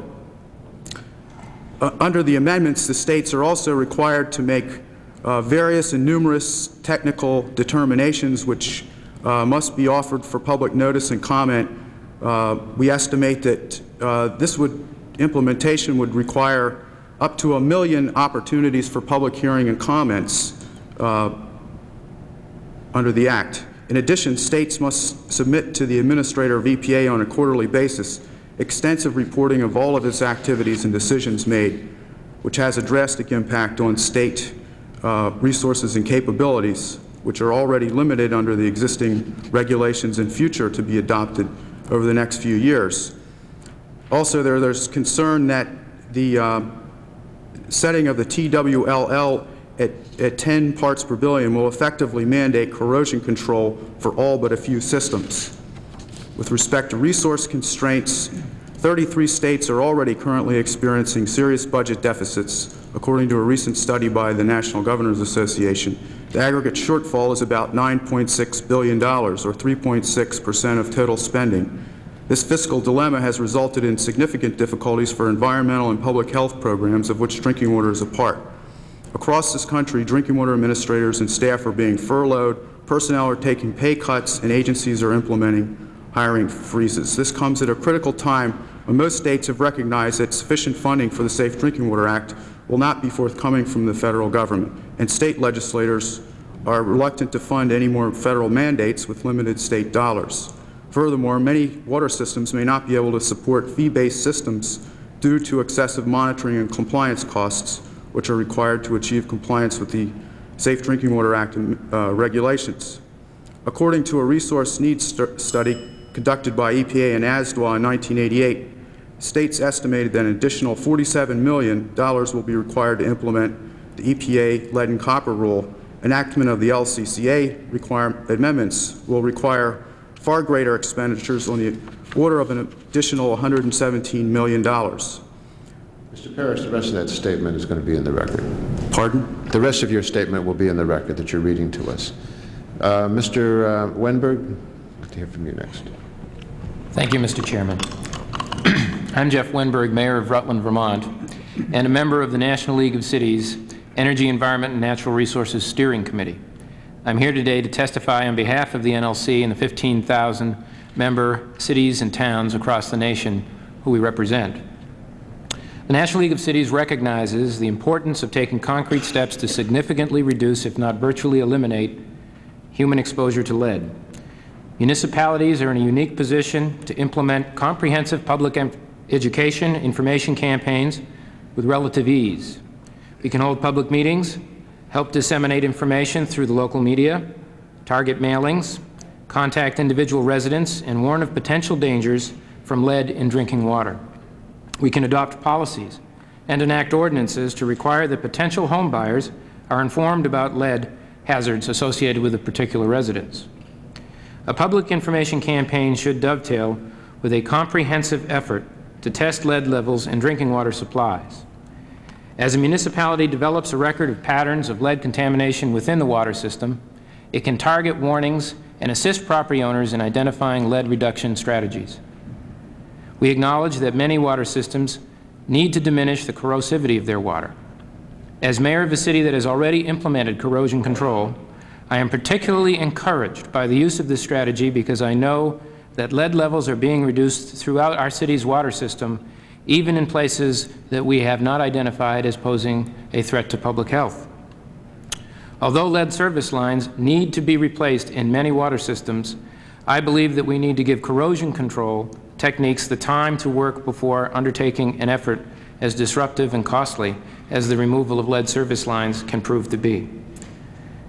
Based on my understanding and given my city's experience with corrosion control, I think some modifications should be made to H.R. 2840 to help ensure that municipal water suppliers have sufficient time and also sufficient information to undertake corrosion control successfully.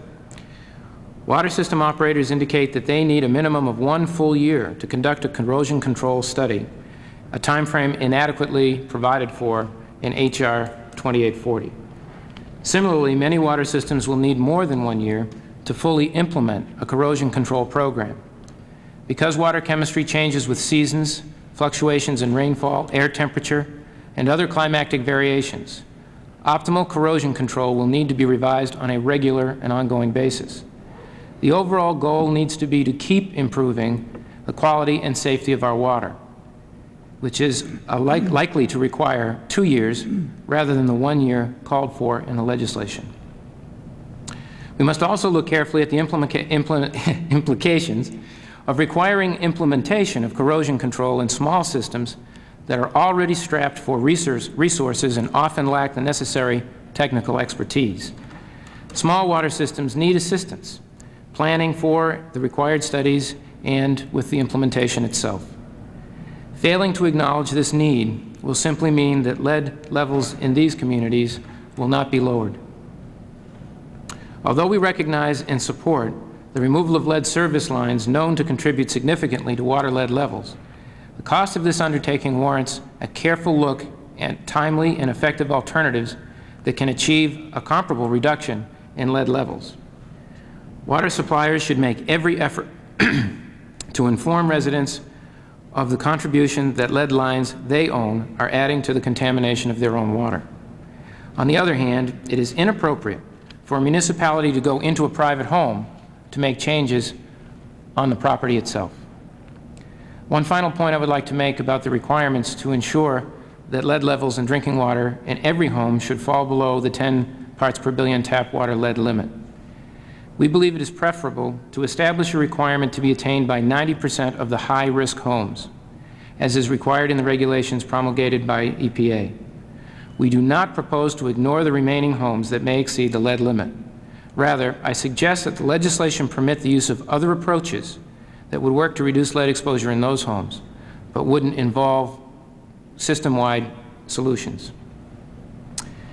It must be recognized that any time you introduce any chemicals into the drinking water supply, you run the risk of lessening its quality. This can result from inappropriate application of the chemical or from the interplay of that chemical with others previously applied or naturally contained within the supply. The chemistry of water is a tricky science with many factors impacting its characteristics. I want to thank you for the opportunity to appear before you today, and I am pleased to answer any questions you may have. Thank you very much, Mr. Wenberg. Mr. Glorion?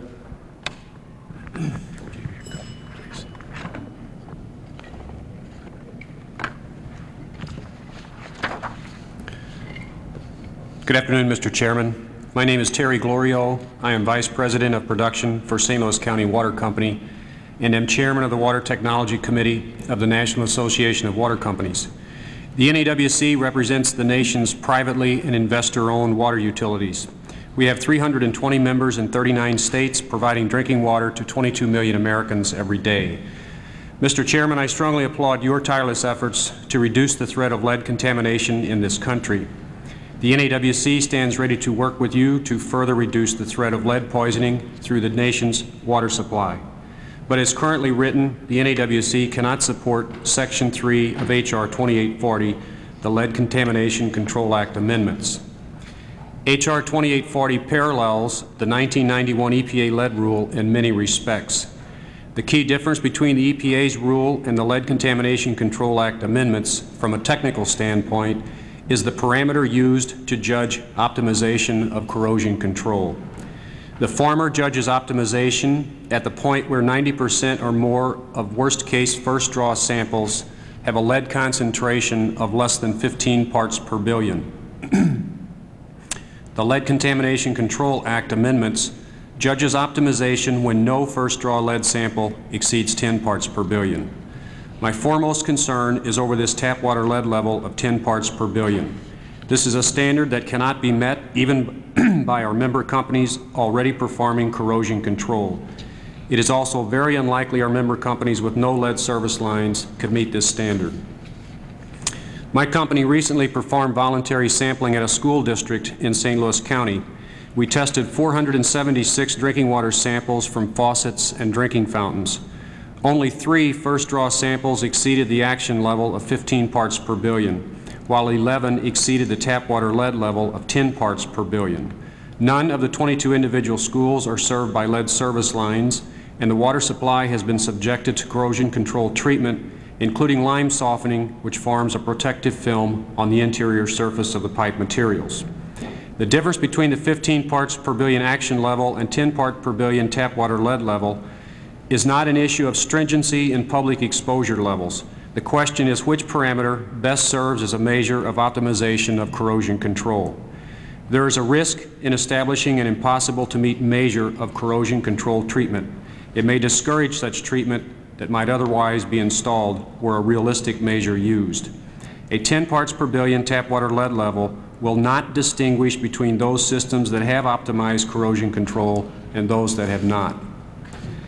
Other provisions of the legislation also cause concern. Section 1418B reduces the time allowed for corrosion control from 6 to 3 years. In addition, systems have, with few exceptions, only 5 years to replace all of their lead service lines. These time frames are unworkable. I would recommend instead that each water system develop the shortest timetable feasible, subject to approval by the primacy agency. Section 1418E, subsections D and E require water systems to replace the entire lead service line if under the system's control. Control, however, is defined much more broadly than ownership and will make systems responsible for the replacement of lines they do not own. Mr. Chairman, the public education notices found in the bill are alarming and sensational. This language ought to be modified so it is informative, not inflammatory, or it should be completely removed and allowed to be determined in the regulatory process. Finally, Section 1418E, subsection I, encourages our members to enter the banking field.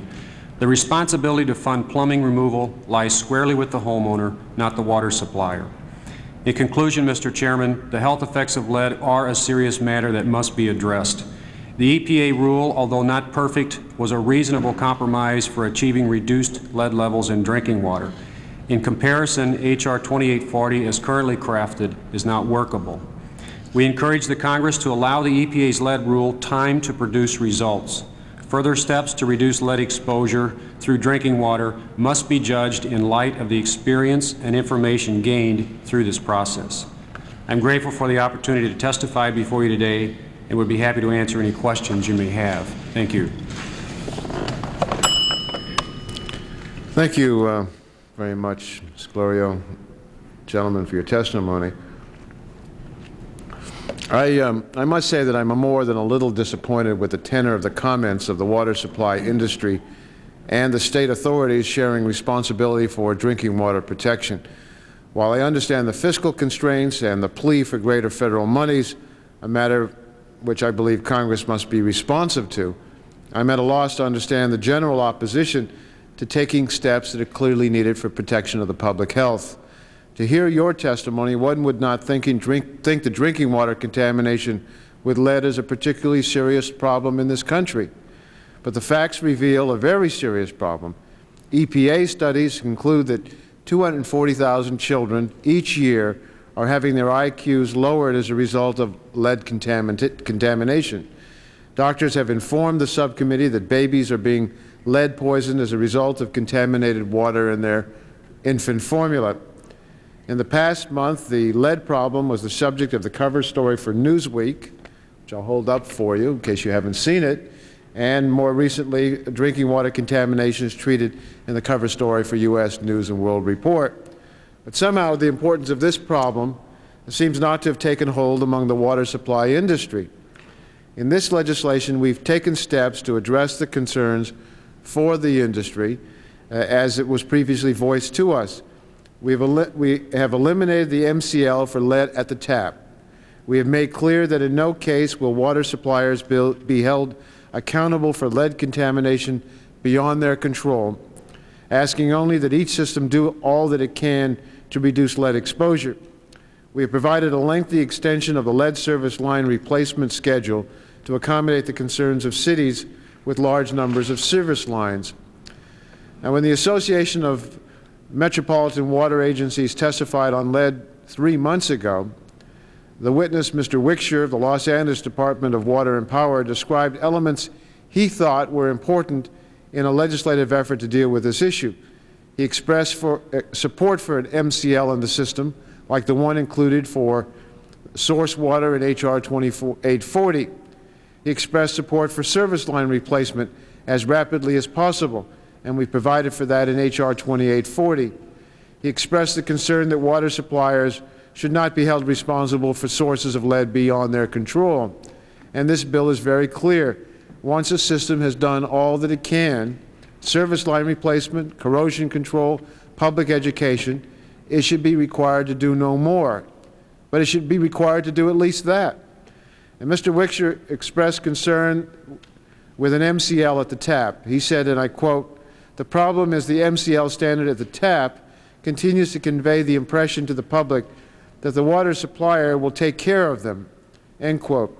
He didn't want the public to get the impression that because there was an MCL, all was within the water system's control. And a major departure from our past position, in deference to this concern, we eliminated the MCL at the tap, replaced it with a new term, the tap water lead limit, which does not carry the baggage that the MCL phrase carries. And Mr. McMullen, can you please identify for me any areas where we did not respond to the AMWA's concern as outlined by Mr. Wickshire? Well, to the best of my information, I feel that you probably have. The things that we have identified today primarily are dealing with the timelines on the implementation schedule, and in particular the one sample trigger on the tap water lead level. That one sample trigger is something that's new, at least in my information and knowledge, that was not available to my colleague from Los Angeles at that time. Well, are those the two issues then, the timeline and the, what was that last one? Timeline and the single sample trigger? If we dealt with those two issues, would we have met the requirements that the AMWA has suggested would be important for legislation?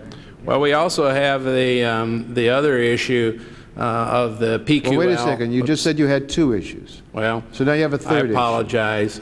See, the point that I'm trying to make to you is that we had your witness from your association here. He spelled out the things he wanted.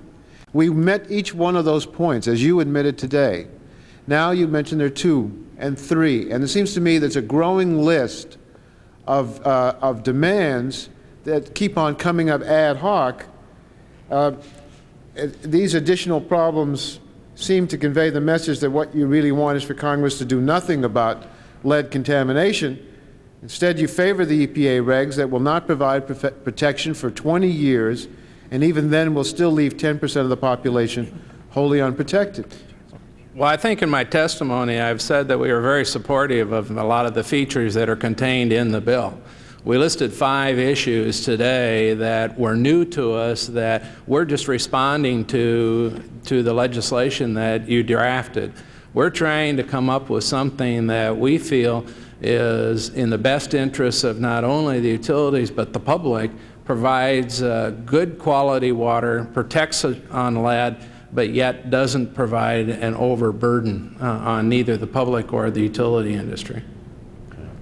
Well, we'll continue to try to work with you on this, but let me go on some specific issues. Mr. Glorio, in your testimony, you express a preference for the EPA regulation over the approach in this bill. Is that correct? That's correct. Okay. Now, EPA's regulations has a 15-year time frame for service line replacements in any water system, regardless of how many or how few service lines the system has. Does it make good sense to you that every system in the nation should take as much time as a city like Chicago, which has more than 450,000 lead service lines? Does it make sense that it should be 20 years before children over the whole country are protected from lead contamination just because of the problems in Chicago? I think case-by-case determinations in every city are going to argue for different time frames. Well, the EPA approach gives the same time frame for 15 years, I think it would needlessly condemn millions of children to unnecessary lead exposure. What we've tried to do in our bill is provide for service line replacement as quickly as possible, and that will be different from different areas. That means granting an extended time frame only for municipalities with very large numbers of service lines. Others would have to replace the service lines much more quickly. What's wrong with that? The central focus of our objection really is the single sample trigger that will perhaps instigate service line replacement when other ways could be used to reduce lead contamination. Your testimony is that you prefer the EPA regulations that allow 15 years for everybody.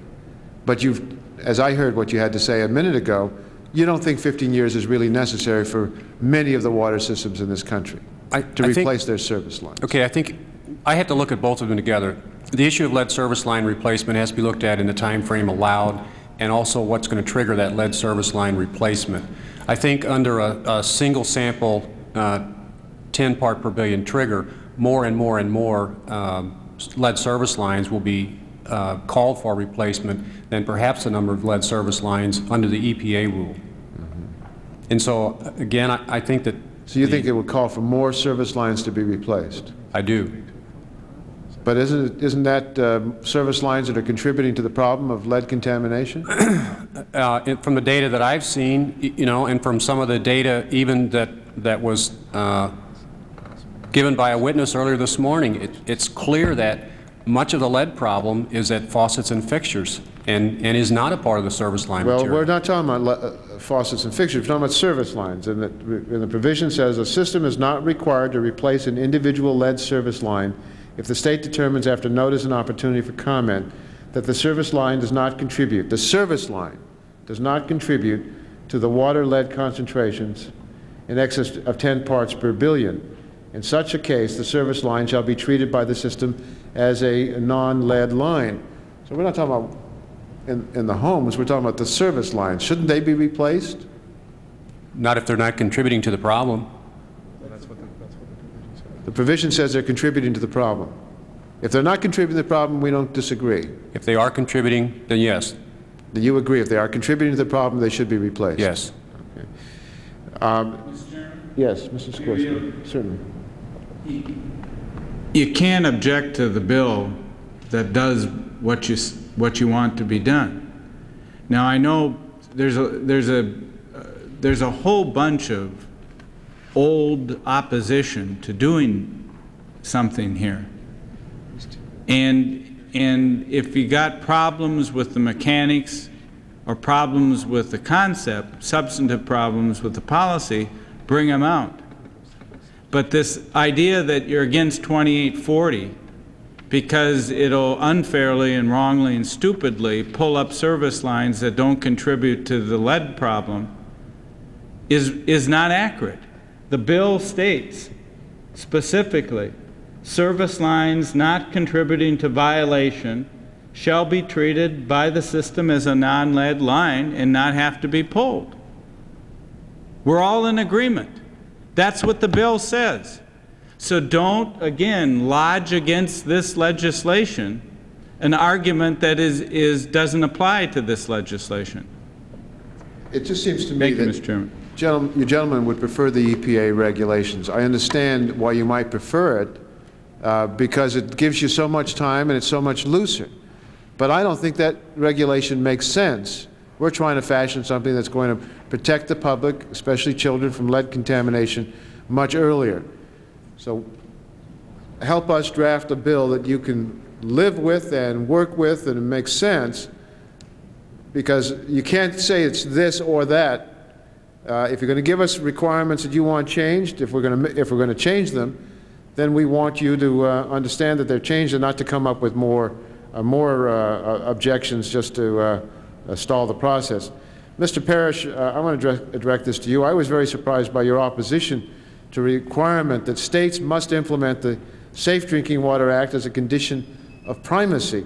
This is the way the Act is supposed to work.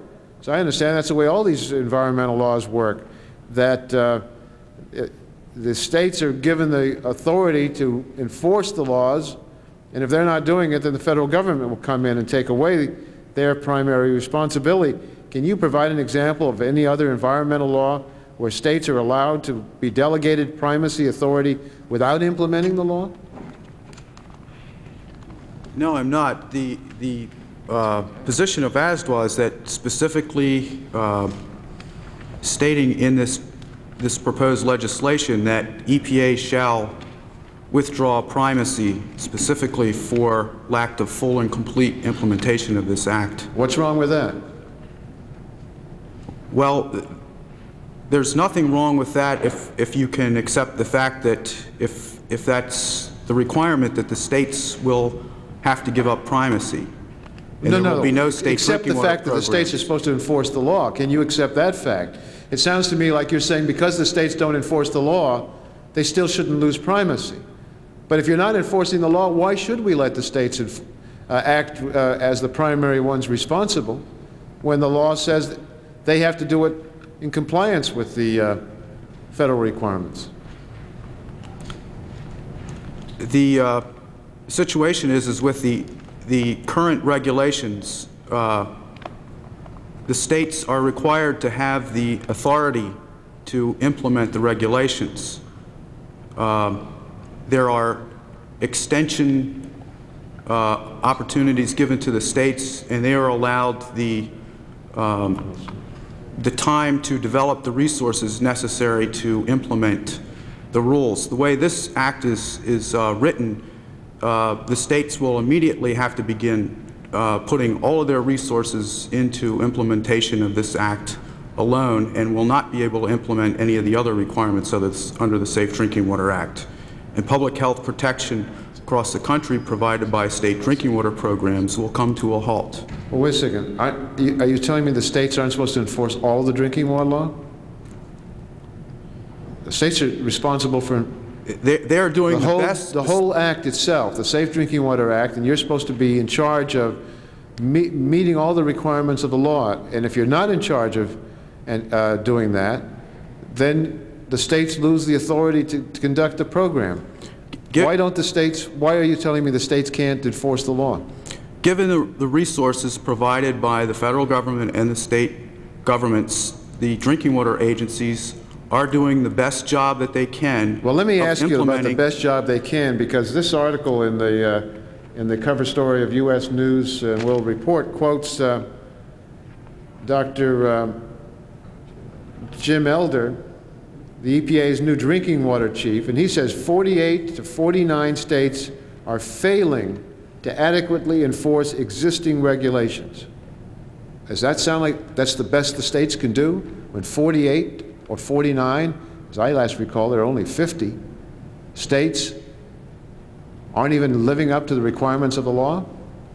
This doesn't sound like a very satisfactory way to conduct your responsibilities. Is that acceptable? Given the resources that the states have to use from federal and state sources, they are doing the best job that they can.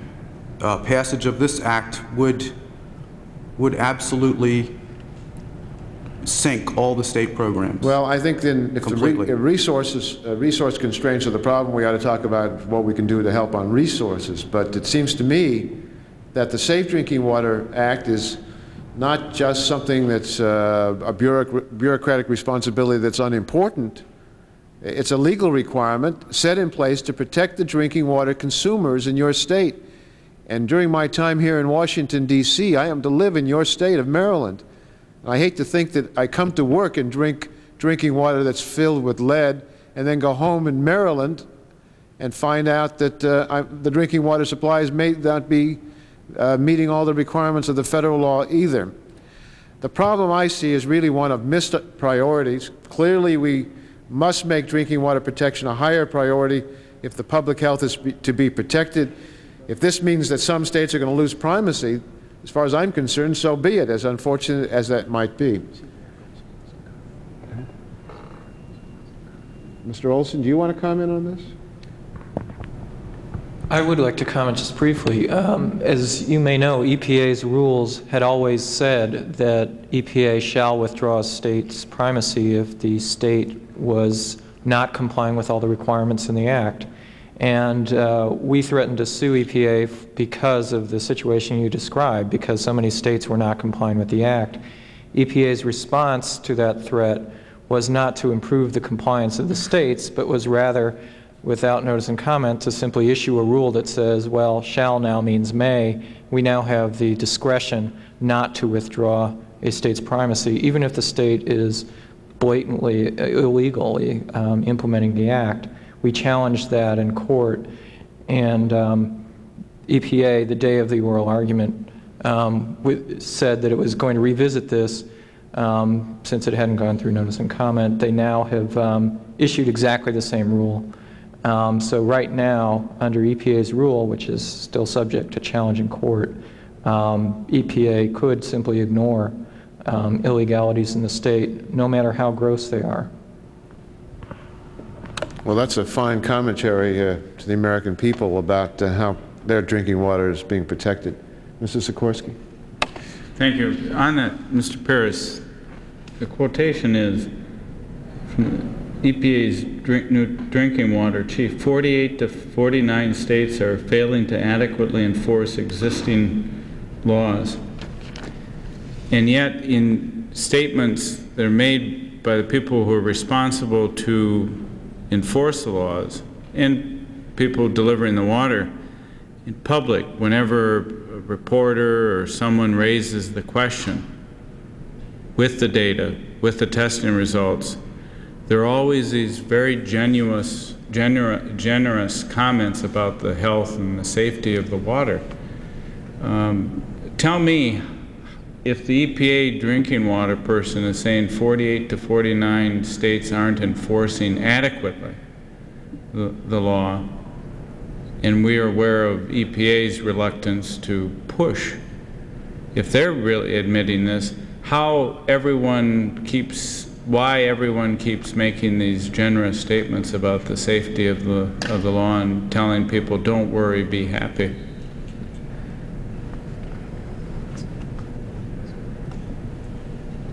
Again, all I can tell you is that the states are doing the best job that they can in prioritizing their activities. Then I think every state health or drinking water expert and all the local drinking water experts should put a little condition or caveat on their statement to the public, trying to reassure them that everything is fine, by saying under the resources that we have, and in violation of the Safe Drinking Water Act and the Clean Water Act and all the rest of it, we think the water is as safe as we can get it at this point.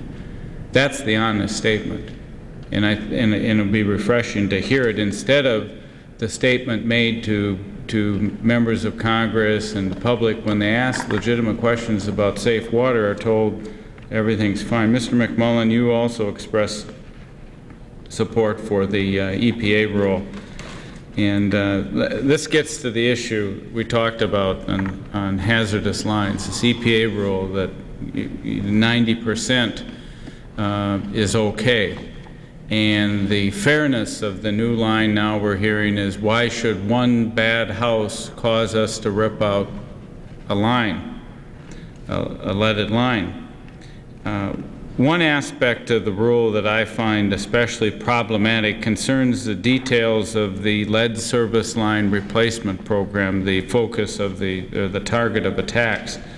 Under the regulation, if a water supplier tests a service line and finds that the lead concentration within the line is less than 15 parts per billion, that is, say, 13 parts per billion, the line need not be replaced.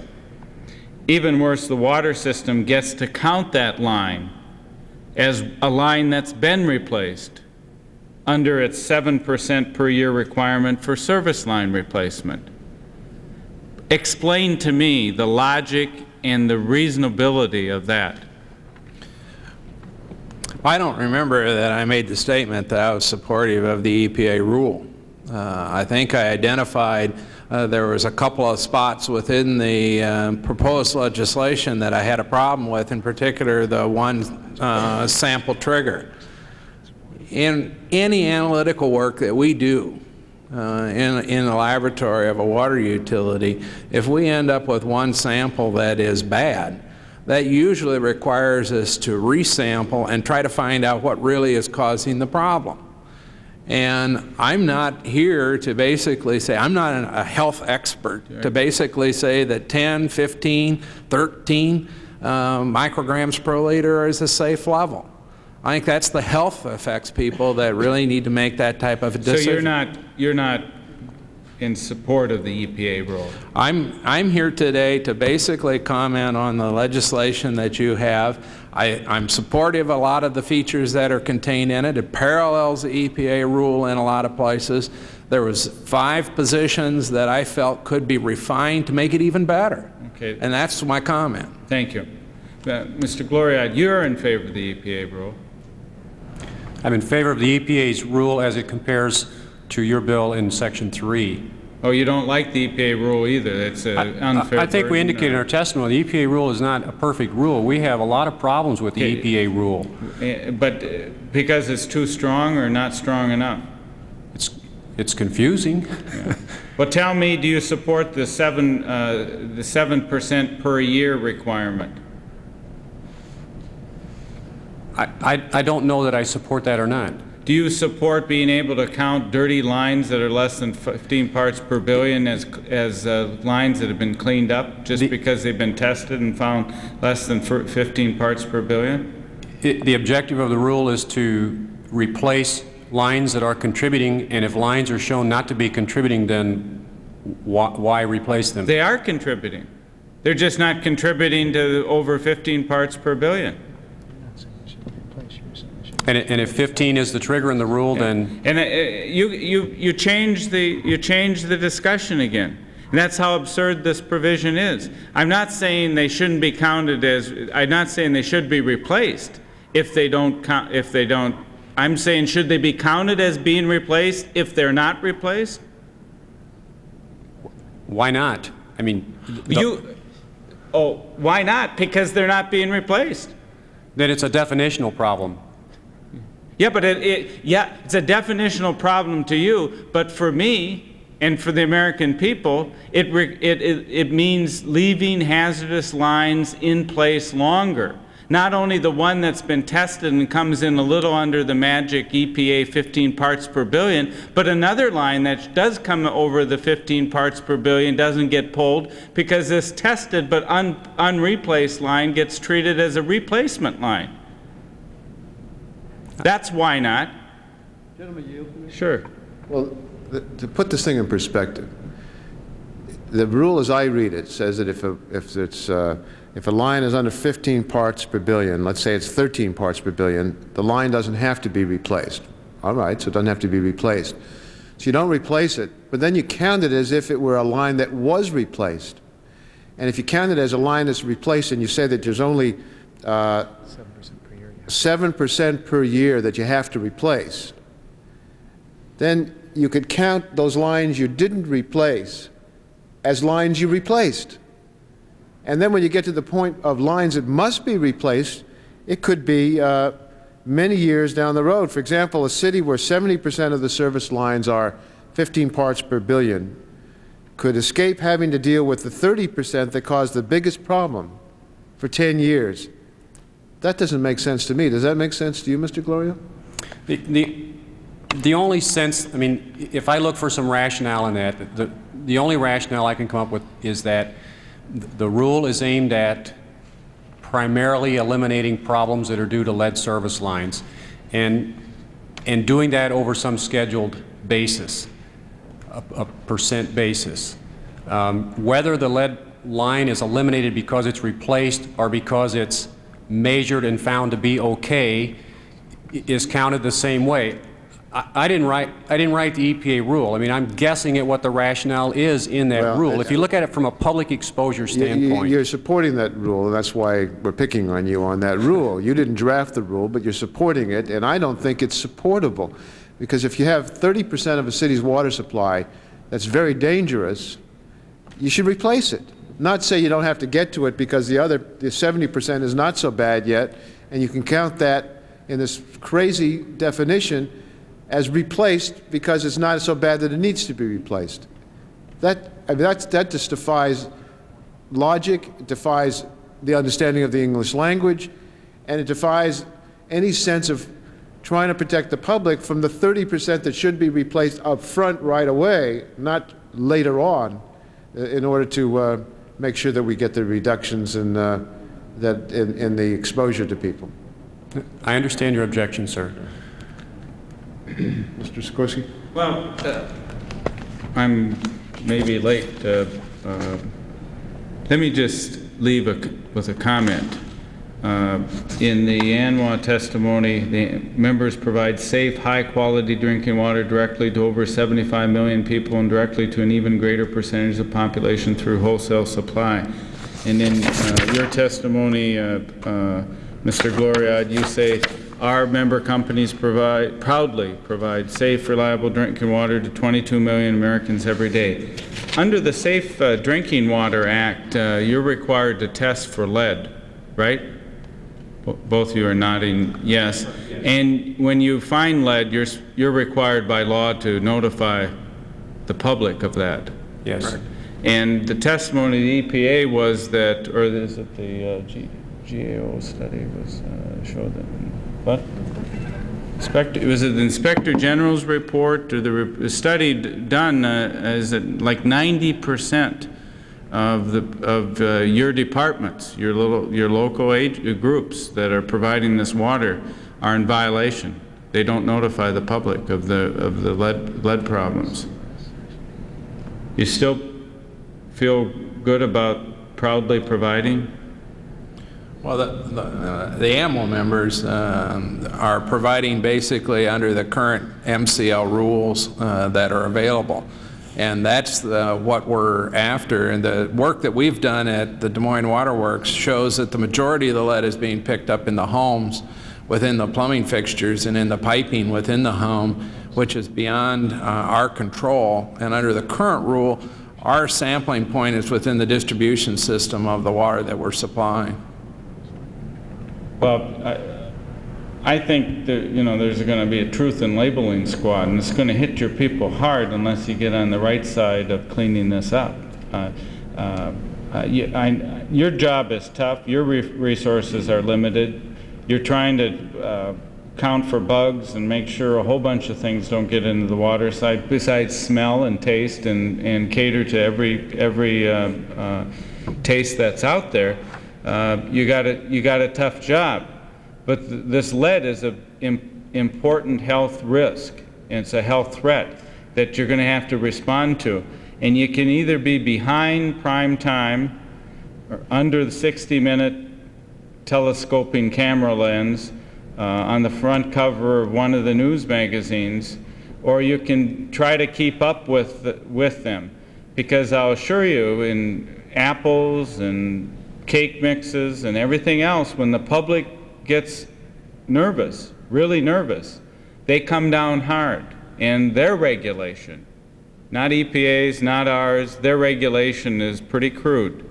And your people will pay for failure to respond to this problem. And I hope you can work with us and not against us in formulating something that we can all live with. Mr. Sikorsky, yes. If I might, I think the NAWC has long supported the goal of monitoring, even beyond those things that were regulated under the Safe Drinking Water Act, to know as much as is able to be known about the quality of a water supply and informing our customers through voluntary mailing of brochures. And I think our position is exactly the same on lead. I subscribe to the right to know comments of this morning's testimony that we need to know the quality of our waters, we need to monitor it, and our customers need to know. Thank you. I look forward to working with all of you. Thank you, Mr. Chairman. Thank you, Mr. Sikorsky. Mr. Olson, I'm just astonished at this authority that's provided for this calling something replaced when it hasn't been replaced. Do you want to comment on that?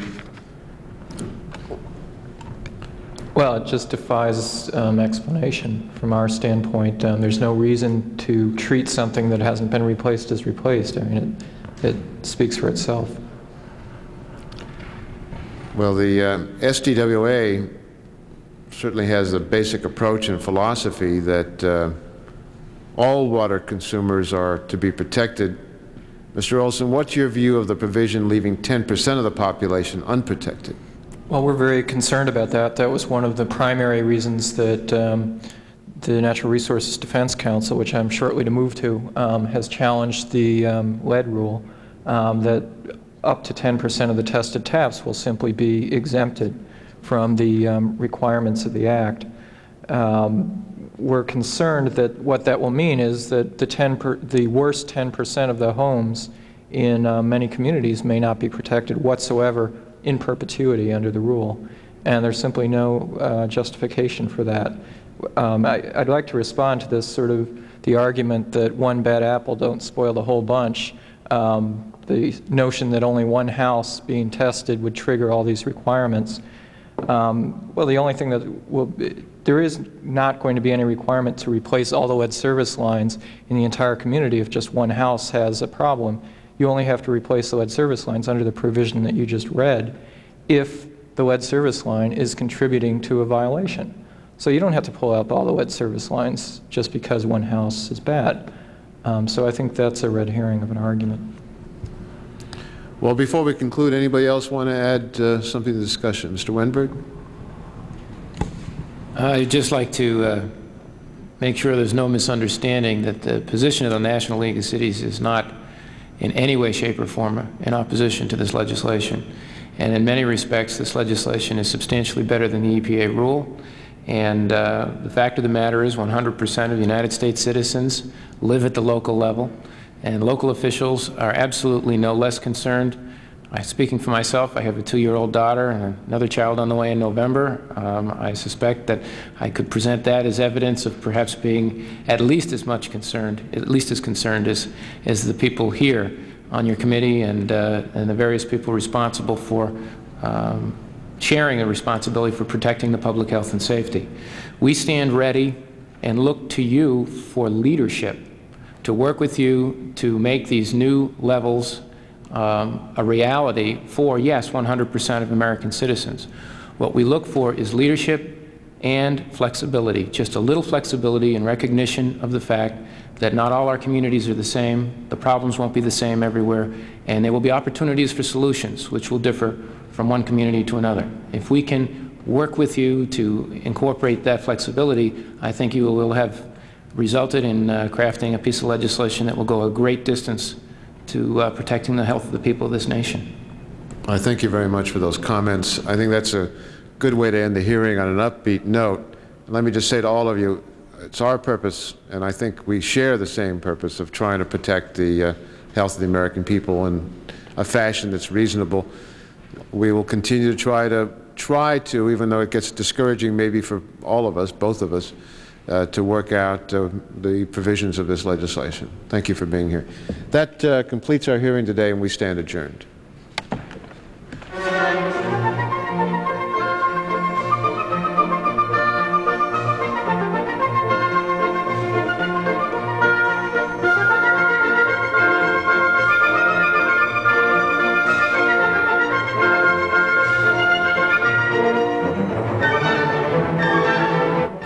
Here is a programming note to be with us Friday and Sunday evenings here on C-SPAN for Road to the White House. We travel with candidates and potential candidates as they move closer to the 1992 presidential election. Highlights include stump speeches, journalist roundtables, and discussions with political analysts as they size up the 1992 race. That's Road to the White House, Fridays at 5 p.m. Eastern Time, and then again Sunday evenings at 9:30 Eastern Time, only on C-SPAN.